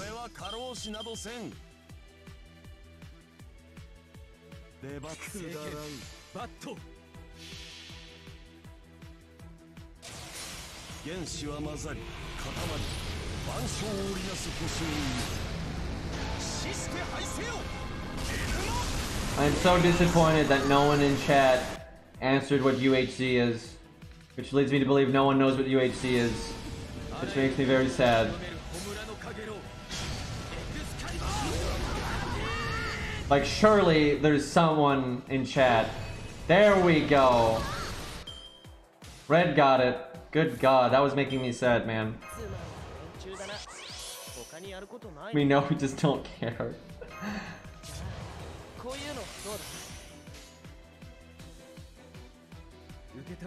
Like, legitimately, I think she's more known as White MHX opposed to what she actually is, which is UHC.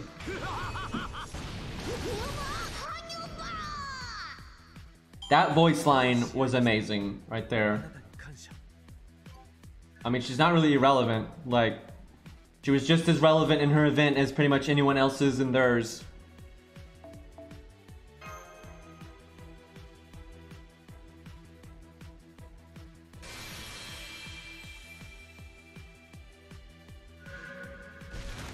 And see, if I had MHX, I would use that costume.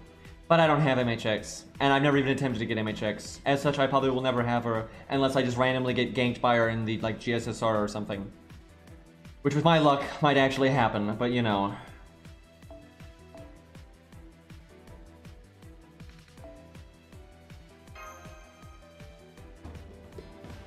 I really do hope they add Lion King costume when they do the movies. But I don't really expect it, because we don't ever get nice things when it comes to, like, tie-ins. Like, when was the Guys, when was the last time a game came out, or an anime came out, and FGO actually did a significant tie-in that wasn't, like, 8 months later? Like, seriously, when APOC launched, they gave you a CE that gave you, like, 50 Master XP. That was the whole thing they did for when APOC came out. Right? They didn't, and you know, Babylon, they did a little bit more, but they just gave you a Mystic Code. That really wasn't much. Like, it really wasn't, right? They don't do, and when Arcade launched, they gave you a Mystic Code again, right? Like, they don't do jack shit. And then when Extella Link came out, they just gave you a CE, right? They don't do jack.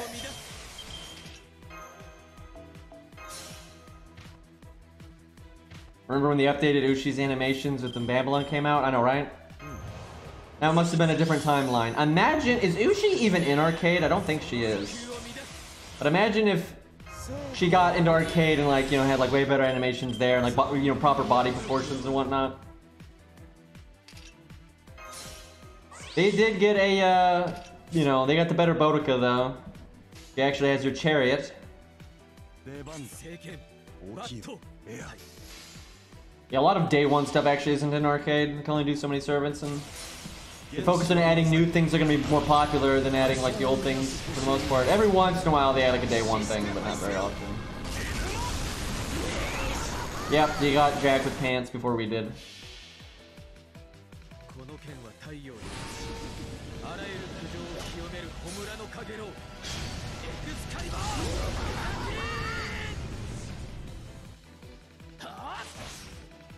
It's just how it's gonna be, though, because, you know, they give more of a shit, and it is easier for 3D games to do costumes, so as time goes on, the disparity is just gonna get bigger and bigger. Actually, even though the regular FGO has been out way longer than Arcade, I actually suspect that Arcade probably already has more costumes than FGO. I mean, FGO just, I mean, dear God, they barely had any costumes in this game.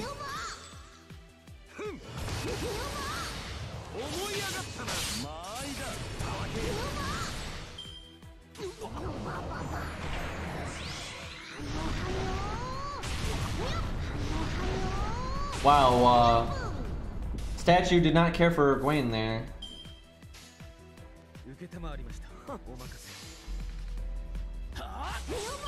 Well, she's got pants, just short pants, but then big socks too. So between the two, it's like good enough. Certainly better than what we have.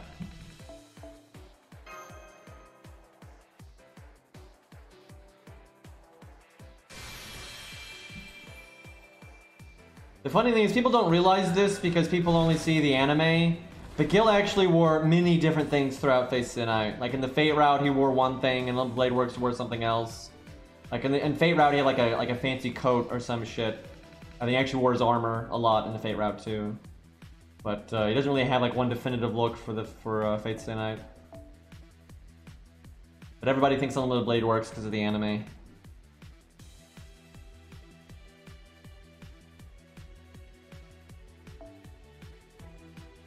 It's funny though, he literally never wears that. He literally never wears that in the Fate route, like not at all. I don't think he wears it in Fate Hollow either, because yeah, he looks really weird in Fate Hollow, but we don't talk about that.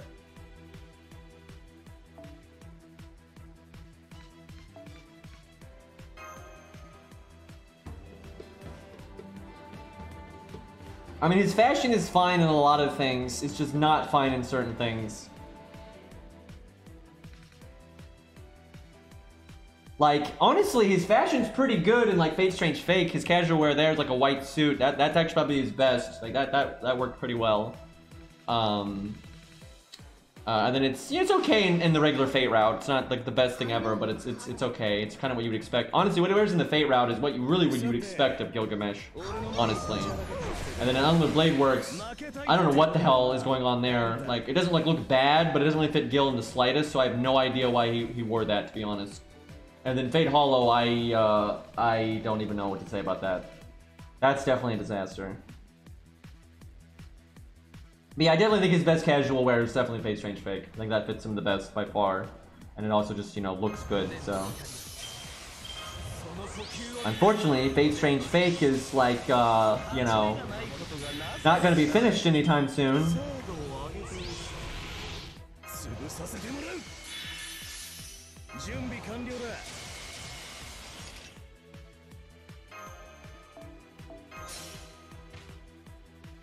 I actually imagine most people don't know what his casual wear is in Fate Strange Fake. And that's more reasonable than normal because, obviously most people don't read books, but even if you don't see what he's, they describe it, but you never see what he's wearing from the book anyway, right? And if you're gonna get like a summary or something, you're not gonna get any of that, so kind of reasonable. Nobody's ever seen that.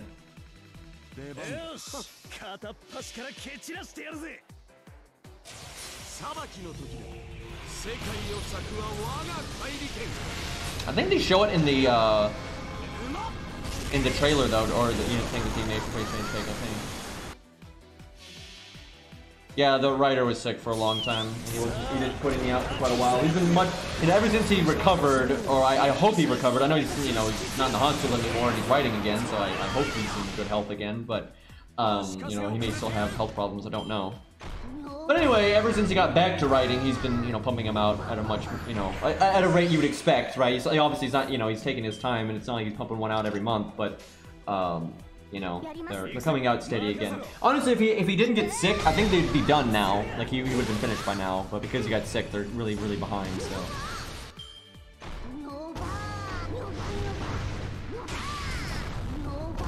Yeah, it is a shame that they never published this stuff in NA, because I think people would buy it. I think a lot of people would buy it.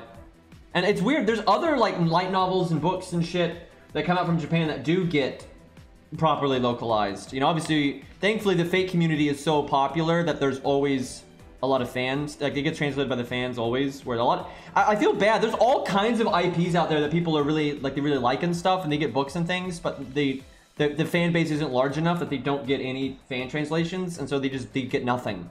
They just can't get it, right? But there are some really random things though that do get translated into English, because it doesn't cost that much to hire a good translator. Like, it costs some money, sure, but like generally it's not too hard to pay off the money you put into localizing something. It's not nearly as hard as making something originally. Like, I've seen some pretty damn small projects from Japan and like small books and stuff get translated. So it's honestly beyond me that Fate has never translated their stuff. But the early days of Time Moon tells me they don't really like NA. So I don't think they've ever put much priority on it. The only reason NA is starting to get stuff from Type Moon is because Type Moon has gotten so big, it's kind of gone beyond Type Moon. Right? It's like, they're almost too big to be able to, you know, not have things get localized and whatnot. Because even if, like, the staff at Type Moon themselves, you know, doesn't even think about it or doesn't care to do it, you know, they're connected to so many other big companies now that it's just kind of going to happen. But, you know, the books are still different though because, you know, they're really, like, they still own the rights to that kind of stuff directly. I forgot this thing has guts, god damn it.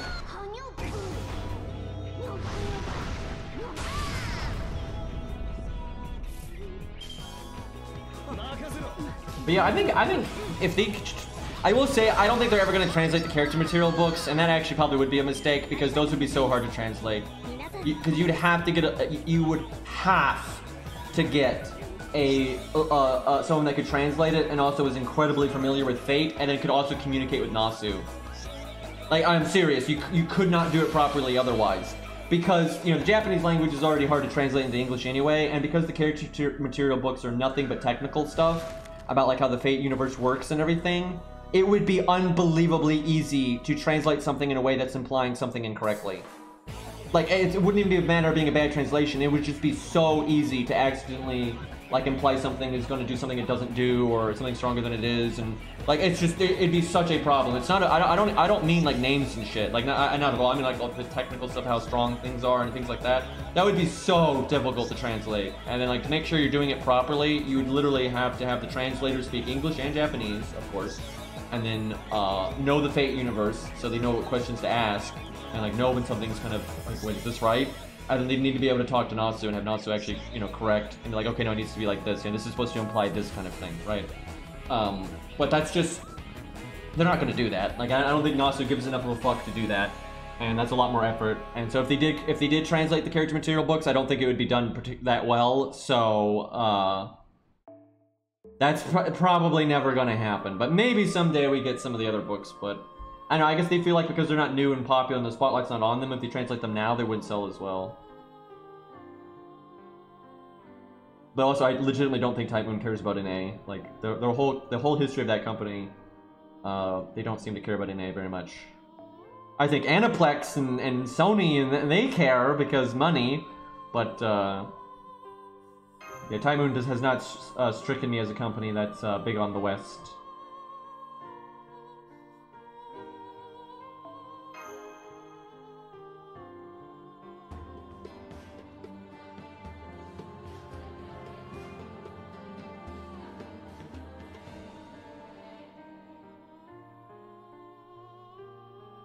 The music knows.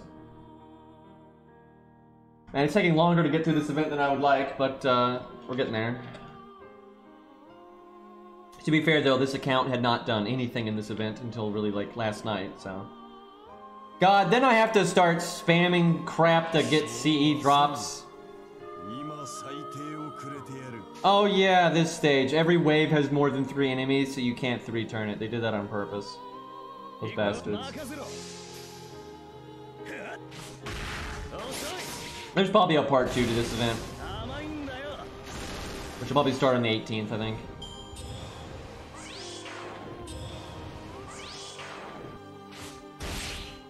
Although I wouldn't expect part 2 to be that big either, but yeah, there probably is a part 2 to this event.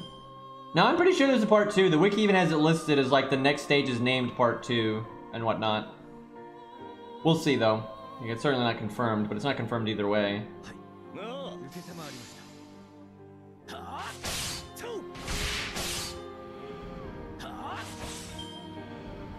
Like, I don't think it's going to be a part 2 like you would see from like the summer event, because the part 1 obviously is not even as big as that part 1, right? So it's definitely nothing like that. But I think there'll be a little, you know, extra something, and then probably the challenge quest and that kind of thing.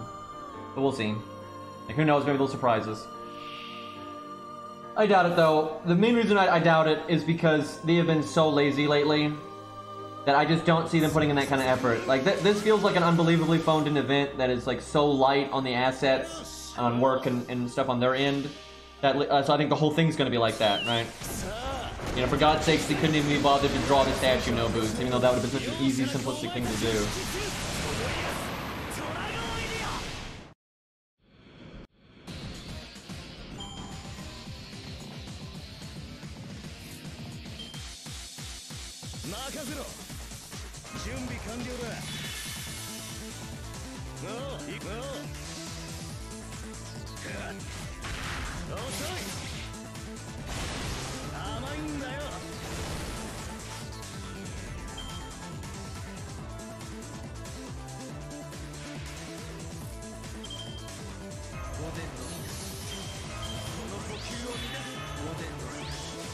Imagine being in this like this little house and you use coins in P. Like this house would not survive.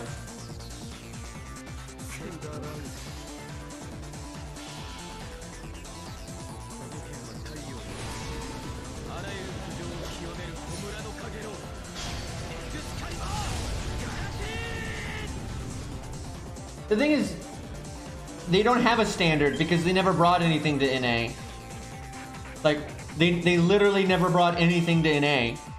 They didn't bring anything to have a standard of how well it did because, you know, they just never bothered because I don't think they ever cared in the first place.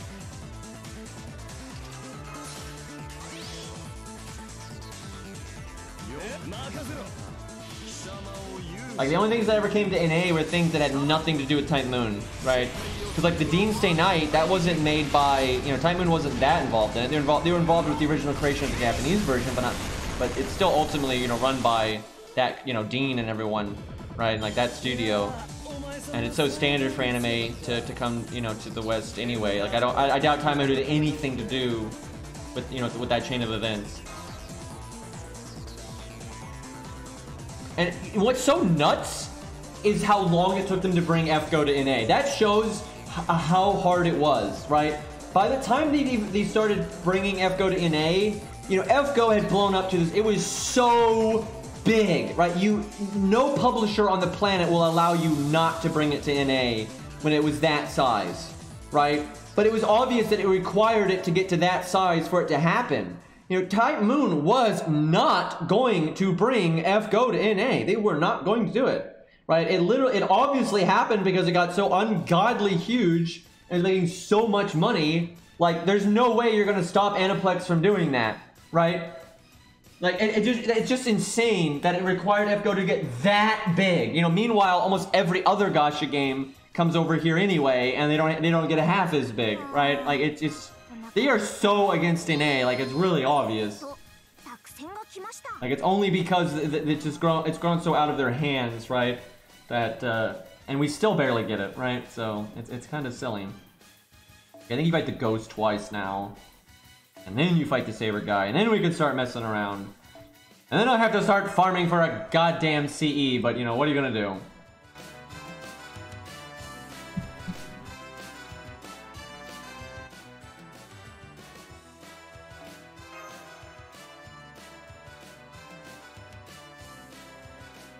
The thing is, the global version of FGO was still worth it, though. Like, because it cost them so little.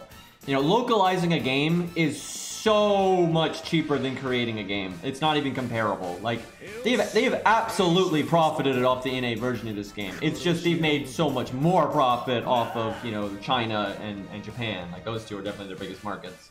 But they've absolutely made a lot of money off of global, but... well, yeah, I guess it's technically not global, it's NA. You know, it's not America, it is NA, you know, it's you know, in Canada and everything. But it's so easy to... It is global, though. I don't know why people act like it's not. It's so easy to get to play it in Europe and whatnot. It takes no effort. It's not like it's region locked or anything, right? You literally just have to download it from a different store. Like, that's nothing. The biggest aspect of it not technically being EU is just the fact that it's not marketed in EU in any way, right? And a lot of people don't care enough. If it's not like right in front of their face, right? A lot of people aren't going to bother to even look into it, right? But it's not hard to play FGO in an EU at all. Like, it's no effort.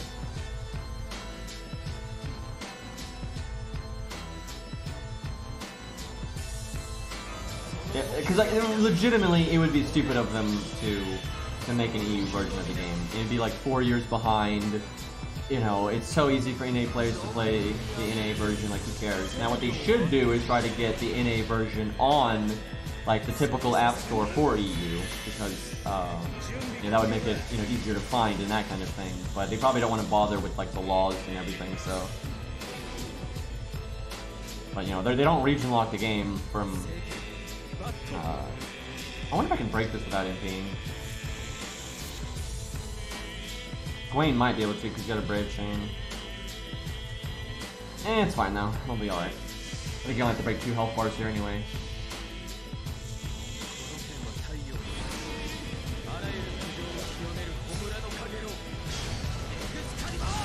I mean, if you can't play it on your phone, that has nothing to do with its version. That has to do with your phone.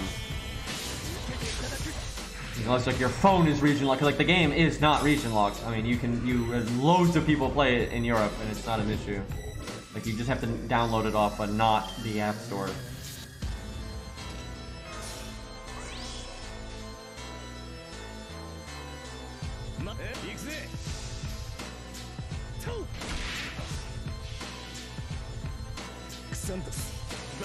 Yeah, and I guess you can get it off the official App Store, but you'd have to mess with your region and that kind of thing. I guess that's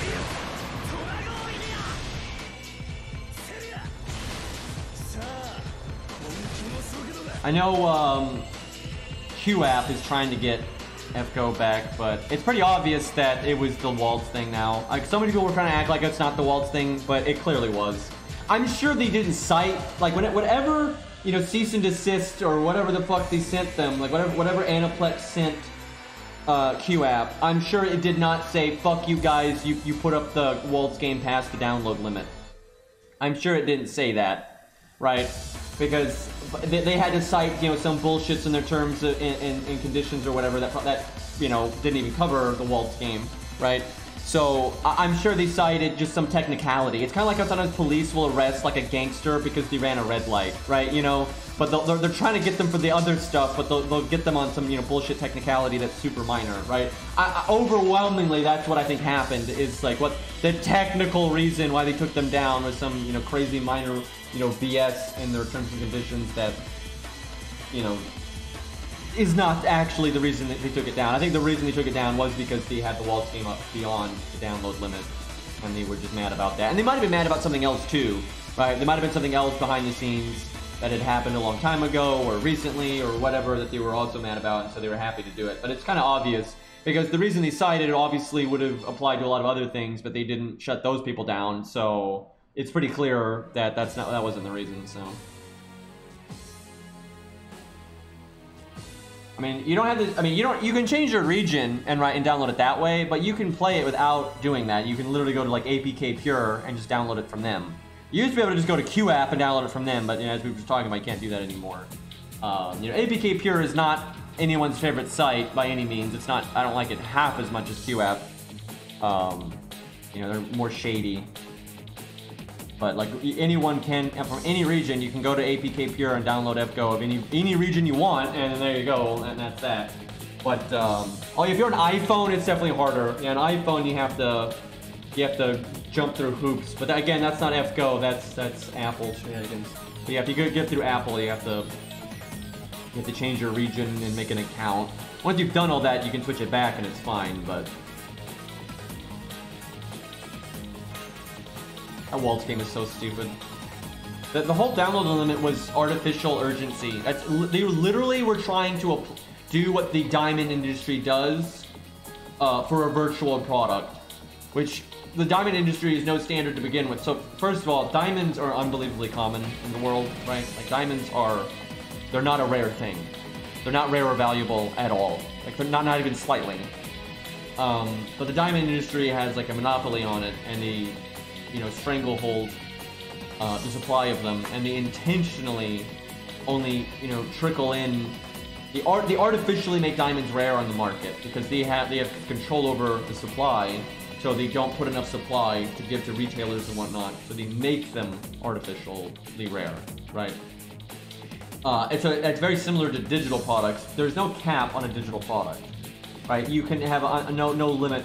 The only limit you have is how many people can download it in the same hour, right? Like it's because of bandwidth issues and stuff. If you have too many people trying to download something at the exact same time, it can be a problem. But In the grand scheme of things, that's not an issue, right?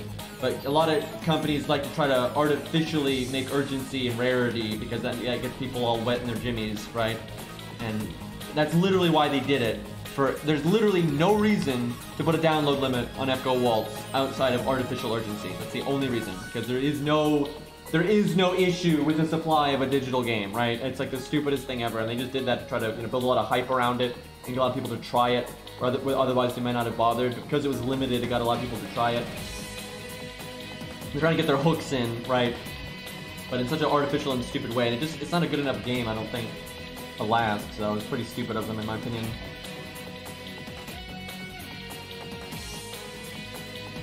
Dude, I don't know why people don't just get fake diamonds. There's no reason to buy a legitimate diamond. People have this idea that a legitimate diamond is like means something, right? It means nothing. A legitimate diamond is garbage. They are ungodly common, and you can make a fake diamond that looks better. So who cares, right? Like literally, who cares? They are not rare. They are not valuable. They just cost a lot because the diamond industry artificially limits the supply of them, right? So in terms of, value, rarity, and that kind of thing, they're worthless. And in terms of aesthetics, you might think a diamond looks nice, sure. Or a sapphire looks nice, or what have you. But you can artificially make that, and you can actually have a way broader spectrum of colors and combinations and shapes and stuff much easier. Like artificial, fake diamonds are way better than regular diamonds. I would much rather have something made out of fake diamond than real diamond, like no question, because it's cheaper, more practical, more reasonable. I'm not feeding into a bullshit industry, and it'll look nicer. Now, sure, a poor fake diamond might not be nice, right? Like a really cheap fake diamond might break easily, might not look that nice. All kinds, like a poorly made fake diamond. Sure, you could argue this is, isn't worth it, but a well-made fake diamond is cheaper and much nicer than a. Dude, it's funny too. Is that whole like diamond thing for Valentine's and anniversary stuff and all that? That was orchestrated by diamond companies. I'm serious. Like the history of this is well documented. Like where all those ads came from, and this whole idea of like inflating love with like rings that have diamonds on them and shit. That did not come from like some ancient tradition, from ancient man or anything like that. It literally came from companies that sold diamonds, and people are so stupid they fell for it, right? Like it's just shocking to me. Like, sure, I don't think there's anything wrong with liking rings and pretty gems and shit. Like, that's fine, right? But this whole idea that like a diamond means more than like a fake one, and it's just ridiculous, right? It's literally just people, and it worked too. If you follow like the profits of these companies after they kind of made that big marketing push, their profits skyrocketed, right? Because people really do conflate now, like, oh yeah, of course for an anniversary or for a proposal, you have to get a proper diamond. It's just so stupid. And it's also so funny because like so many people will get like a ring for like a proposal or whatever, and they wouldn't even know if it was real diamond or not. They have to go to someone to check if it's real or not, to make sure like their man is worthy, right? Like you know how stupid that is? Like it's like you don't even know the difference. Like it's just insanity.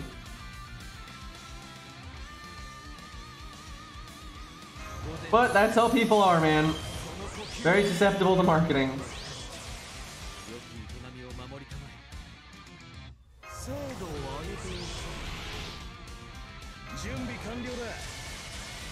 Pretty sure this thing does something nasty when you break its health bar, but we'll cross that bridge when we get there.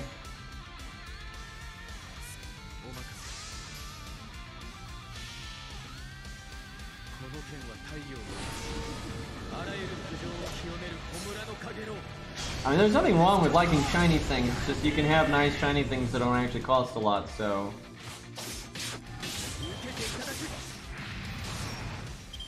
And being someone that really likes the color green, I can confirm that, like, fake diamonds and things like that for the color green are way better. Like, the kind of gems and stuff you can get that are green, there's some nice ones, but they pale in comparison to the kind of green shades you can get out of most like real, rare gems and whatnot, which aren't actually rare, but because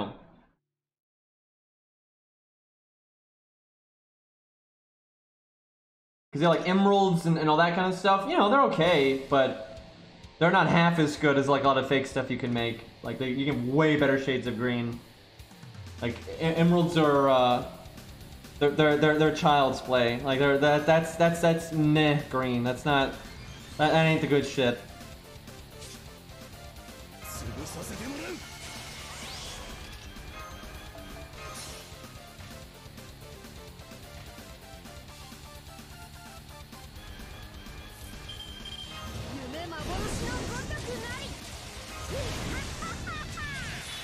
You see, gold is actually rare. That's the thing, it's actually rare. And the actual amount of gold on the planet is actually a lot smaller than I think people realize. It's actually kind of sad. Especially because it gets wasted a lot. And gold actually does have some practical use. It doesn't have a lot, because it's not a particularly great metal, to be honest, but due to how like moldable it is and stuff, there are some uses for gold.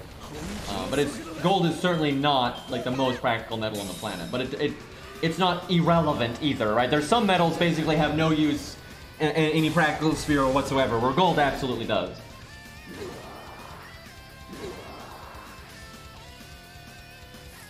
America went off the gold standard a long time ago. It was actually widely believed to be a huge mistake, but you know.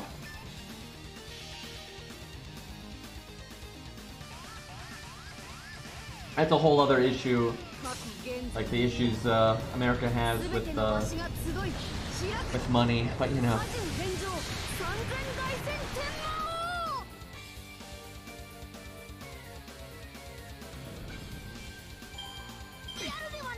A little bit of dot damage there. Well, that guy puts you on the clock.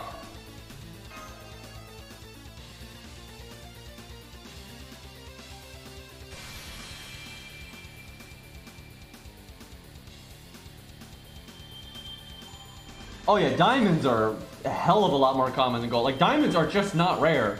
Like, it's not a rare thing. The amount of diamonds on planet Earth is so large, it's like, it's insanity.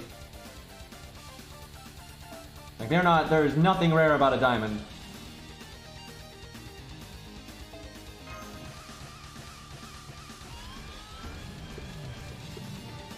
I think we're at the boss fight now, so we can check out his animations and all that again. I'm gonna BRB real quick, I need to grab something to eat. Grab a snack.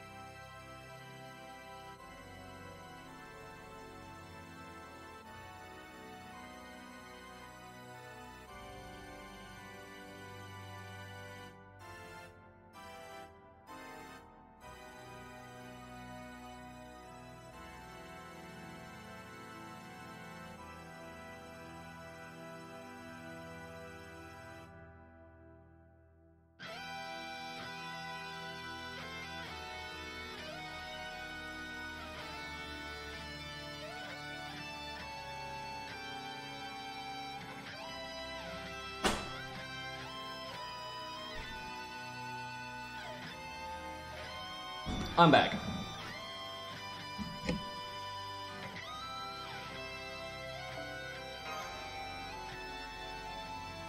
Also, I do indeed have a hot dog bun. That is indeed what I have. Oh, fuck. This account can't do... Damn it, this account can't do what my main account does. I can't yeet... The whole being able to yeet story supports and allow you to solo like normal, that is a premium thing, right? You need a MLBK scope. I don't got it. And what's so frustrating is Shin-Gong has a battery skill. So with regular K-scope, you get to 90%. You obviously can't summon Shin if you're dealing with a force story support. Like, you have to have MLB K-scope yourself. There's no other way.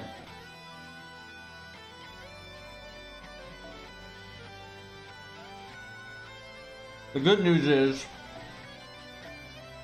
I know this for a fact because I soloed this many times trying to get Guda to beat it. And all the times I did this with Ku, the boss only killed Shin-Gong on turn 1 time. Because Shin-Gong gets the bonus health, he almost never dies. And obviously this is worse because my second hand is not very likely to have, you know, a Brave Chain in it. When you're down to 2 units, you're way more likely. So this is objectively worse than my main account, but...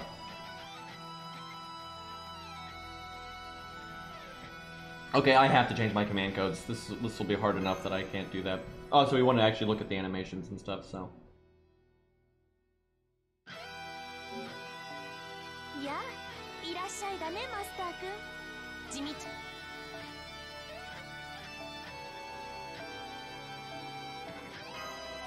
What I need is anti-debuff. Debuffs like the whole thing in this fight.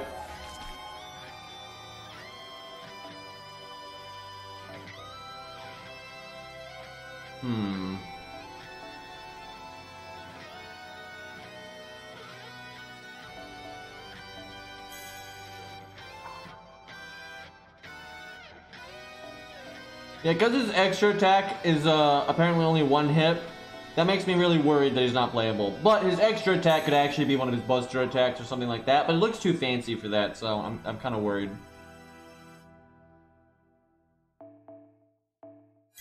We'll see, though. That was Lancelot's theme from Fate Zero. But not the Fate Zero anime. Fate Zero actually had a soundtrack before the anime, but it was for, you know, the book. Basically, they did like a... kind of like a drama CD thing, and they made music for it, right? So it had a soundtrack long before the anime, actually.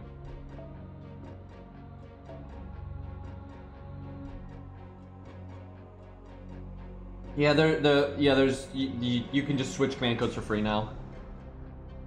All the removers do now is can relock a key, right? You know, you have to unlock the command code. Now the respec item lets you like relock it and get the key back, which is stupid, but that's what it does now.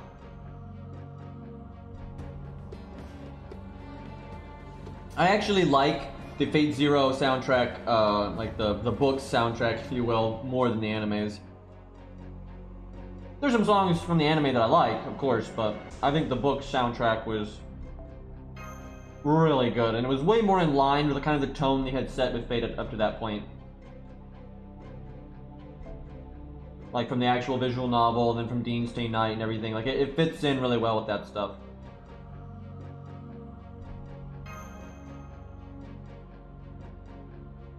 They gave me over 100 removers back. Yeah, no, they should let you turn them into QP or mana prisms or something, like, or every you know 30 turn into a rare prism. I don't care, like something.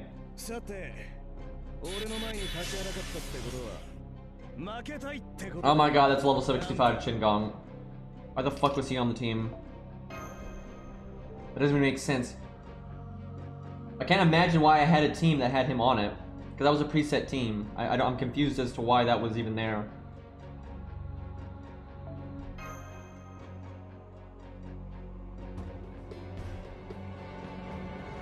I mean, there's nothing efficient about using a 65 Shin-Gong in a solo setup, because it's not like it had a back row. There was no back row.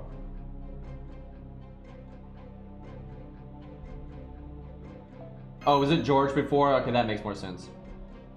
I'll probably play Impact some. I didn't realize it was actually this late. Jesus Christ. I want to at least do this, though. Oh my god.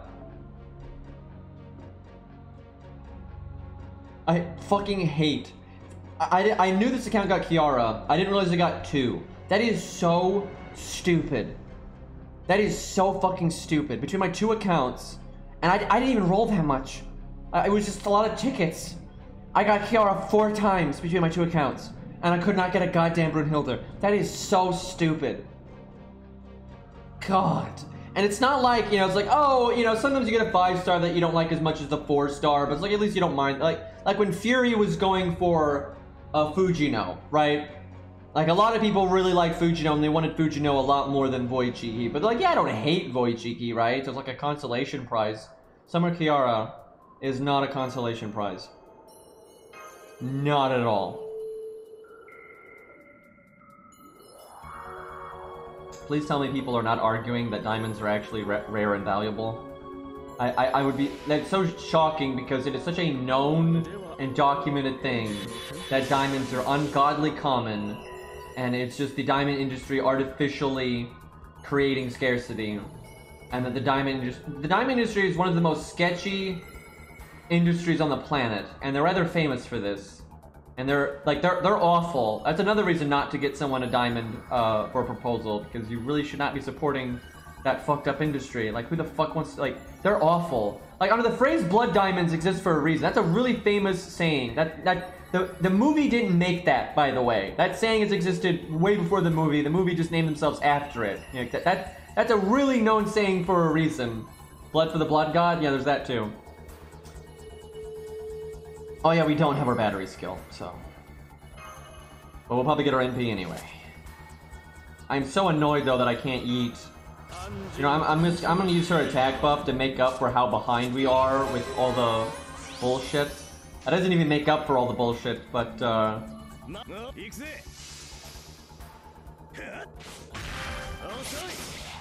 it's Skull, but you're close.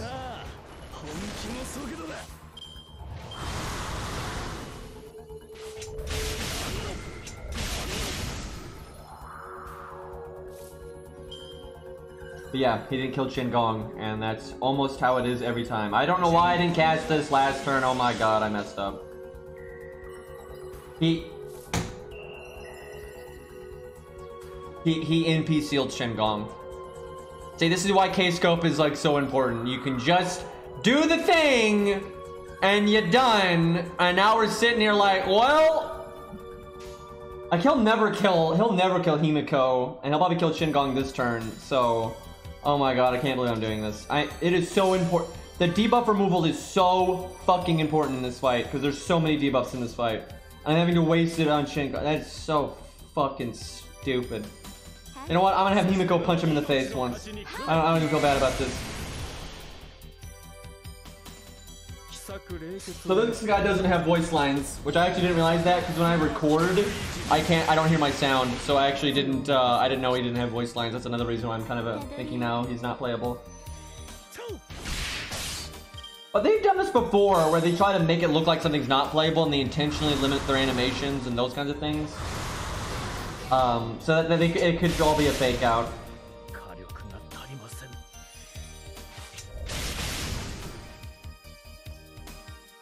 In Candace's case, though, I think it's because her animations literally weren't finished yet.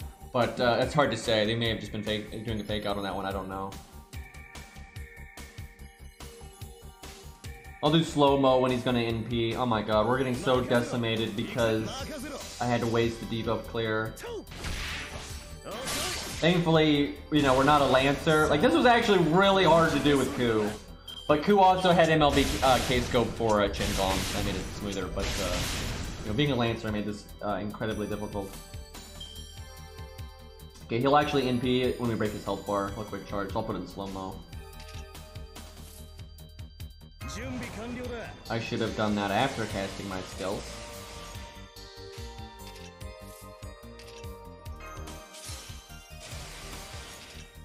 Thankfully, I can remove the stun with my command code.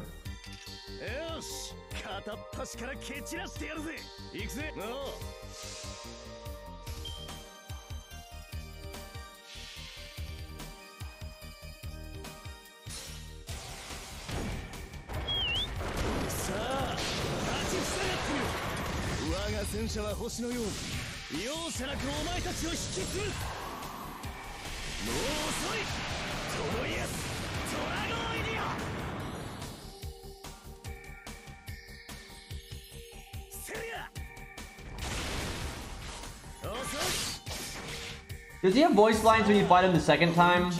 Because that's so weird he doesn't have voice lines. Like, a lot of unplayable things have voice lines.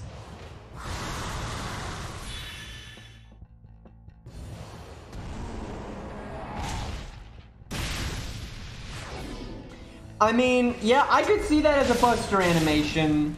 That cannot be an extra attack animation though. That is one hit count. That is absolutely one hit count. That could be a Buster animation, but they normally don't use a Buster animation for that kind of thing. They've done weird shit like that before though. Like Canis's crit animation was a different animation instead of a different card type, right? Like she was pretty weird too. So it's possible, but that does make me skeptical.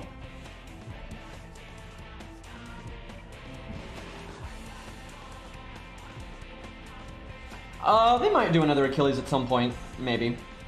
He's popular enough. They don't do alternate male characters super often, but it could happen.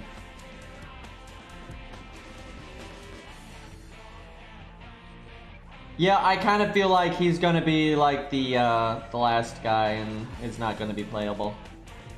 Like, he looks more, I will say this, he looks more playable than that guy did, right? Like, that MP animation is a lot more fancy and that kind of thing. It looks like a proper animation, but it definitely is not an extra attack. There's no way that it's either the ending of an extra attack or that's like his Buster card. That's like his long range Buster card. And it could be. Like, and they might do this on purpose. I could totally see them intentionally trying to make it look like he's not going to be playable, right? Because one, they probably make more money that way. Because then it's like, oh, he's not playable, not going to save my SQ, I'll roll the Gasha now then. And then, oh god, he is playable, got to bust up the credit card. You know, that kind of thing. So maybe he's playable, but I don't really think so. I mean, I absolutely would not put it past them to try to, you know, to fool people, right? And try to, you know, juke.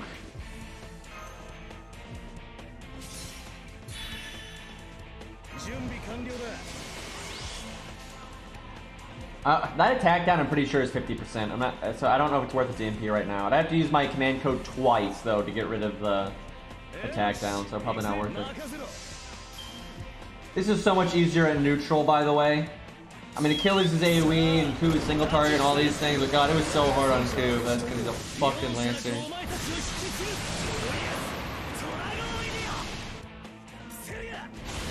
Oh, we haven't won yet. Yeah, that's a big fucking attack down. Holy crap.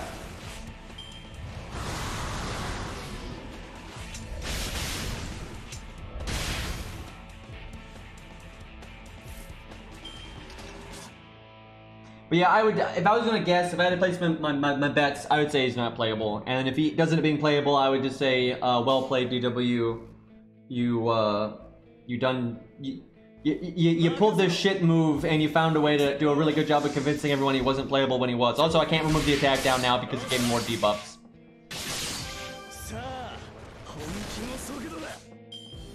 Thankfully, it's like blood axes.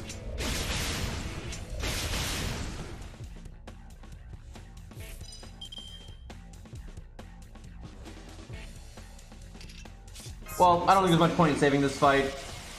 Because I don't actually, I wanted to do it with Curse Arm, but I don't actually have access to a Grail Curse Arm right now, so. No biggie. I recorded it with Pent, so that was kind of fun. I didn't record, well, actually I did record it with Ku, but I'm not going to make that a video because you need a lot of RNG to do this for the Lancer. I actually like 2-turn buffs. They allow them to kind of have a bit more fun with the ratio on numbers and stuff. I wish they did it a bit more often. I don't think it necessarily needs to be super common, but...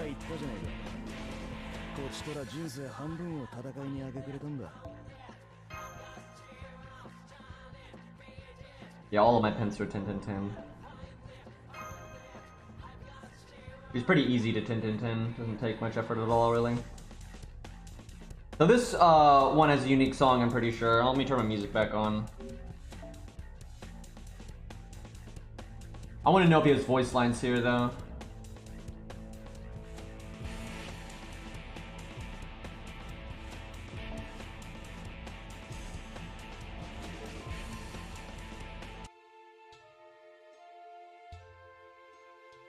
I actually have no idea why Jason is the one that's in my room, but sure.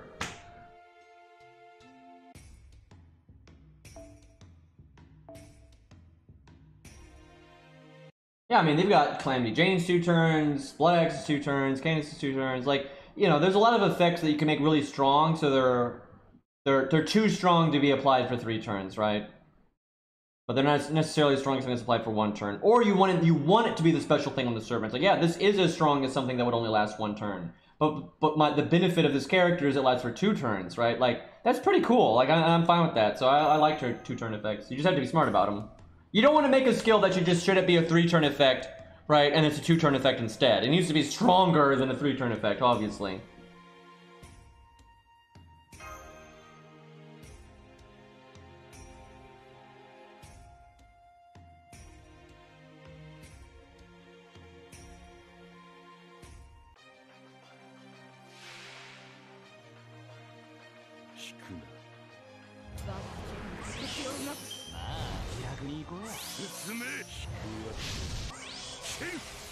Turn it up some.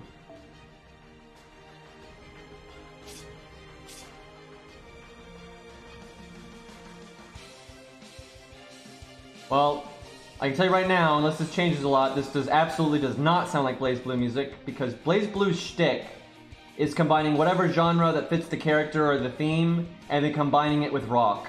They use, like, that is what BlazBlue does, and they've even said that, and it's obvious. Like, I listen to BlazBlue music constantly, and their thing is, like, combining, like, for Hakumen, traditional Japanese instruments with guitar. They basically throw guitar on everything. That's what BlazBlue does, is they throw guitar on everything, like electric guitar. Like, you would never have a BlazBlue remix of something that does not have guitar in it, and this does not have guitar in it. So, let's see if he has voice lines this time. Yeah, like, you know, the thing about Hazuma is he's like, they take jazz, you know, piano, that kind of vibe, and then add guitar with it, right? That is overwhelmingly how BlazBlue does it. And it's more complicated than that. I'm not giving them enough credit, but like, what's his name? Daisuke, I think is his name? You know, it's a certain style of guitar, a certain pitch of guitar, so there's a very, like, you know, you can really pick it out. But yeah, that's very much their thing.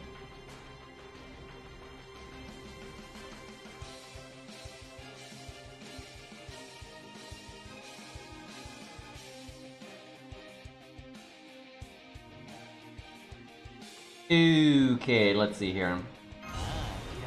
Let's get our MP. Can he break the first health bar? By the way, they should have made this fight harder. What's the point of having these characters team up? Double guts, by the way. But why have these characters team up and all this stuff, and the fight's like a joke battle? Like, what's the point?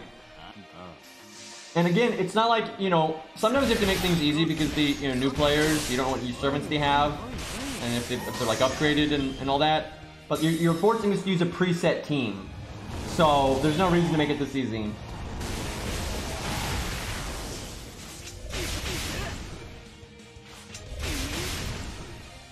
Still doesn't seem like he has voice lines. Either that or they're too quiet, like he's roaring and it's really quiet. But I don't think he has voice lines.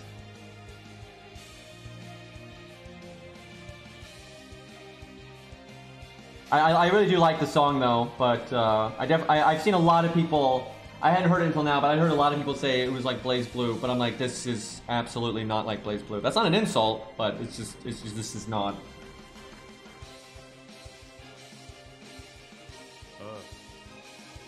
Like, I'm very familiar with that guy's style of music because I really, really like it, and this is just very different. I mean, it's fine, it's still good music, but.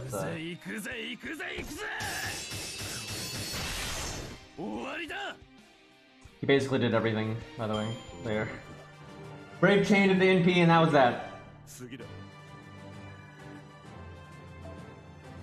Yeah, if you don't even play this game, this event's easy to get through.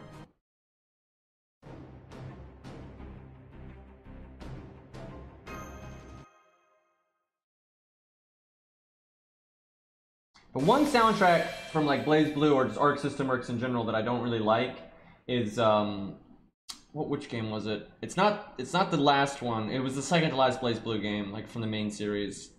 Like like Chrono Phantasma, because they basically just took all the original music and remixed it to be very like arcadey, and it was awful because they basically, you had all these, so originally you had like, you know, Iron Tager's theme that, you know, had like this kind of technical, you know, vibe that kind of like that kind of, I don't know, chill almost vibe that kind of fits the character, right? It was so tailored to him, and then it was kind of mixed in with that guitar and stuff, that was kind of the overarching Blaze Blue vibe, right? And then, you know, Hosma was the piano and more like kind of, you know, jazz classy vibe, but then like the sinister, you know, guitar stuff again with the Blaze Blue and stuff. But then they made all of the songs basically sound the same, right? Instead of each song being very tailored to the character and then having some Blaze Blue mixed in, every single song had the same vibe, because they made all of the remixes have like this, you know, the exact same instrumentation and stuff like that, and it was awful. I hated that so much, because everything was just a bunch of remixes, and they weren't even good remixes. Like it wasn't like a second take on the song. It was like every song is now this take. Like every single song had the same vibe. That was truly awful. I really hated the soundtrack from that. That's the only time I've ever said that, and I don't like to be critical of them because I fucking love their music, and Daisuke is clearly like a genius with music, but that was awful. Like that was really trash. Like so noticeably bad, and it felt like they were just rushed. They kind of just like did a blanket remix to every single song, and it was not great.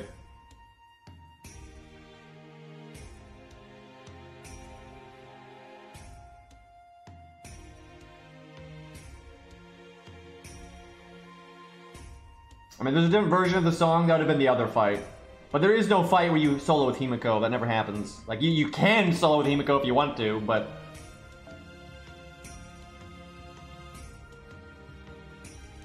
Yep, Grail.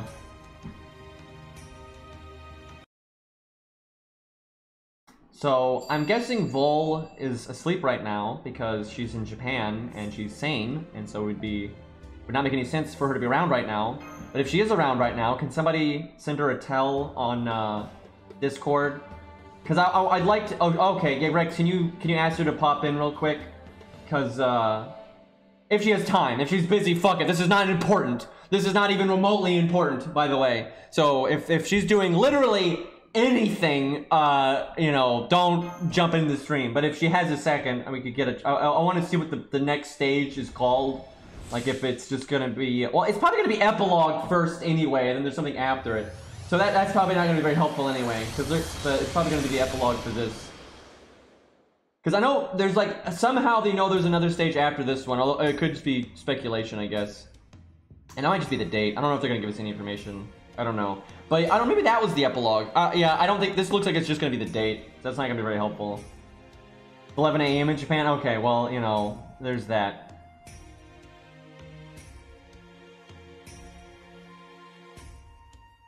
This is incredibly important. What are you talking about? Yeah, not so much. Let's go Grail Blood X.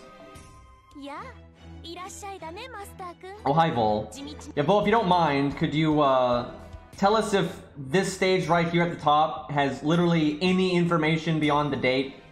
Because, you know, people are like, oh, there's going to be a part 2. Oh, there's not going to be a part 2. And no one can agree on this. And so I'm kind of wondering if there's literally any hint here. Nope, just the date. Feels bad. Yeah, I had a feeling that's what it was.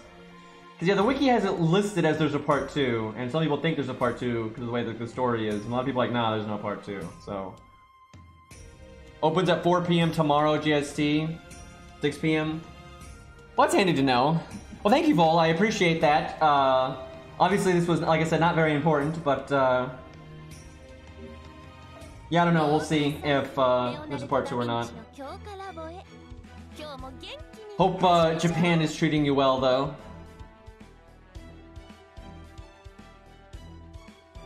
Okay, it's Blood X time.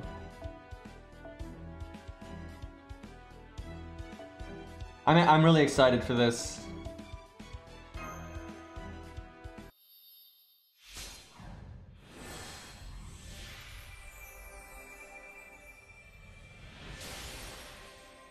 And now we get to start working on Babbage.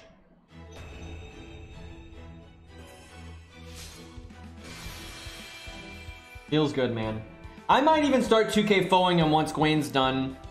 I'm not sure.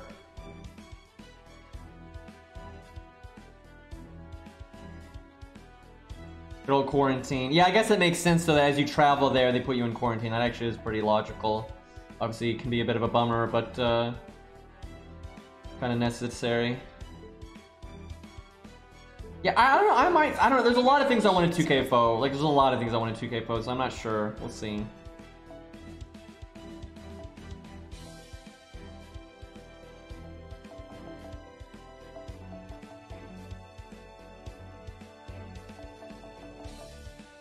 The dreaded level 98.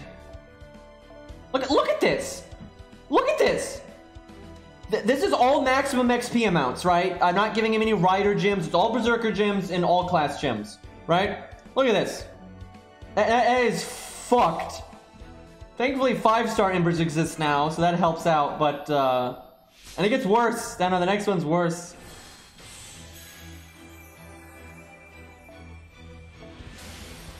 I might keep him at 99 for a little bit, just because I think he hits 10K without it, so just to make Gabe happy. But I legitimately don't think I even have a choice in the matter. As good as 5-star Embers are, you know, this is barely gonna get me into 99. Like, 5-star Embers are 3 times a 4-star Ember, right?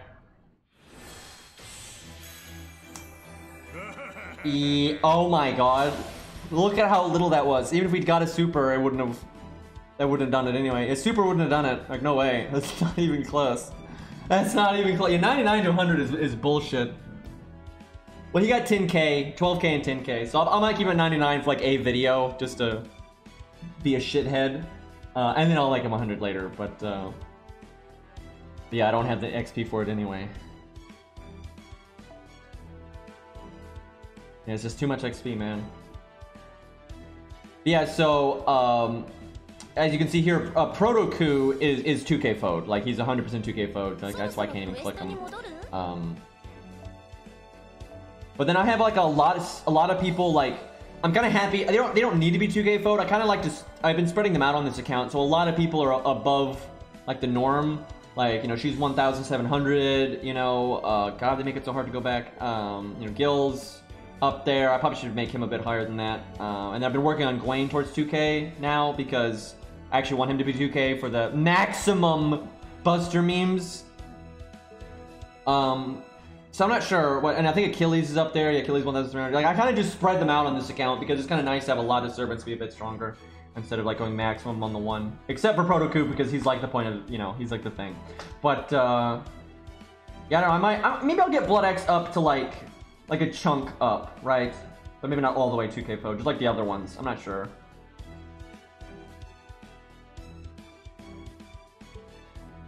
Well, no, I wasn't fat fingering. I always think, because like in God, this fucking game, you don't understand. You don't understand. This game is so inconsistent. It's like in so many menus, you have to click the picture to like not go back and select a different unit, right? Because like if you go so often, if you get back, you're not even in the menu anymore, right? Like if you just want to pick a different craft essence, you have to click the picture. Because if you hit the back, you know, hitting the back button and going back to the previous menu, that's just too much, right? Hitting the back button for some reason goes back to like the initial menu for some godforsaken reason. That's overwhelmingly how FGO does it, just cuz. Right, like just for some reason, if you want to change servant, you have to click the actual servant picture instead of the back button, right? But then in this UI, and I think this UI only, if you apply the exact same logic you apply to every other goddamn menu, you click the thing, and it does this for some reason because we needed sideways Gilgamesh, obviously, right? So you know, great consistency in this game. Dude, this game, the UI in this game is just, it's a travesty. There's so much, like, if you were going to study this game's UI, like, if you're going to, it would just, this is what you would teach people not to do in their games, right? Don't do what this game does. Like, look at command codes. Look at command codes. Like, you don't do that. You don't fucking do that. That is, it's so bad. This is, like, the best example of how not to do UI in a game, right? Like, it's, well, it's probably, it's not the best, but it's up there. It's pretty bad. Gilgamesh but vertical. Okay, I'm gonna wrap up there. That was kind of a shorter stream, but I got a few things I want to do, and then I'll do Genshin Impact. hopefully we can start doing fun shit soon, though. Once I get a CE drop on this account, we can literally just start doing the main story again, or, you know, Epic of Remnant or whatever on the new account and stuff. So we don't have to do this boring piece. This is hopefully this is the last stream of boring crap. I'm gonna like farm on this account on the side tonight and tomorrow and stuff, and I'll hopefully get a CE drop, and then we'll never have to do this garbage again. But all right, I'm gonna take a quick break, and then I'll be back with Genshin Impact for those that care. And for everyone else, I'll see y'all later. And yeah, peace.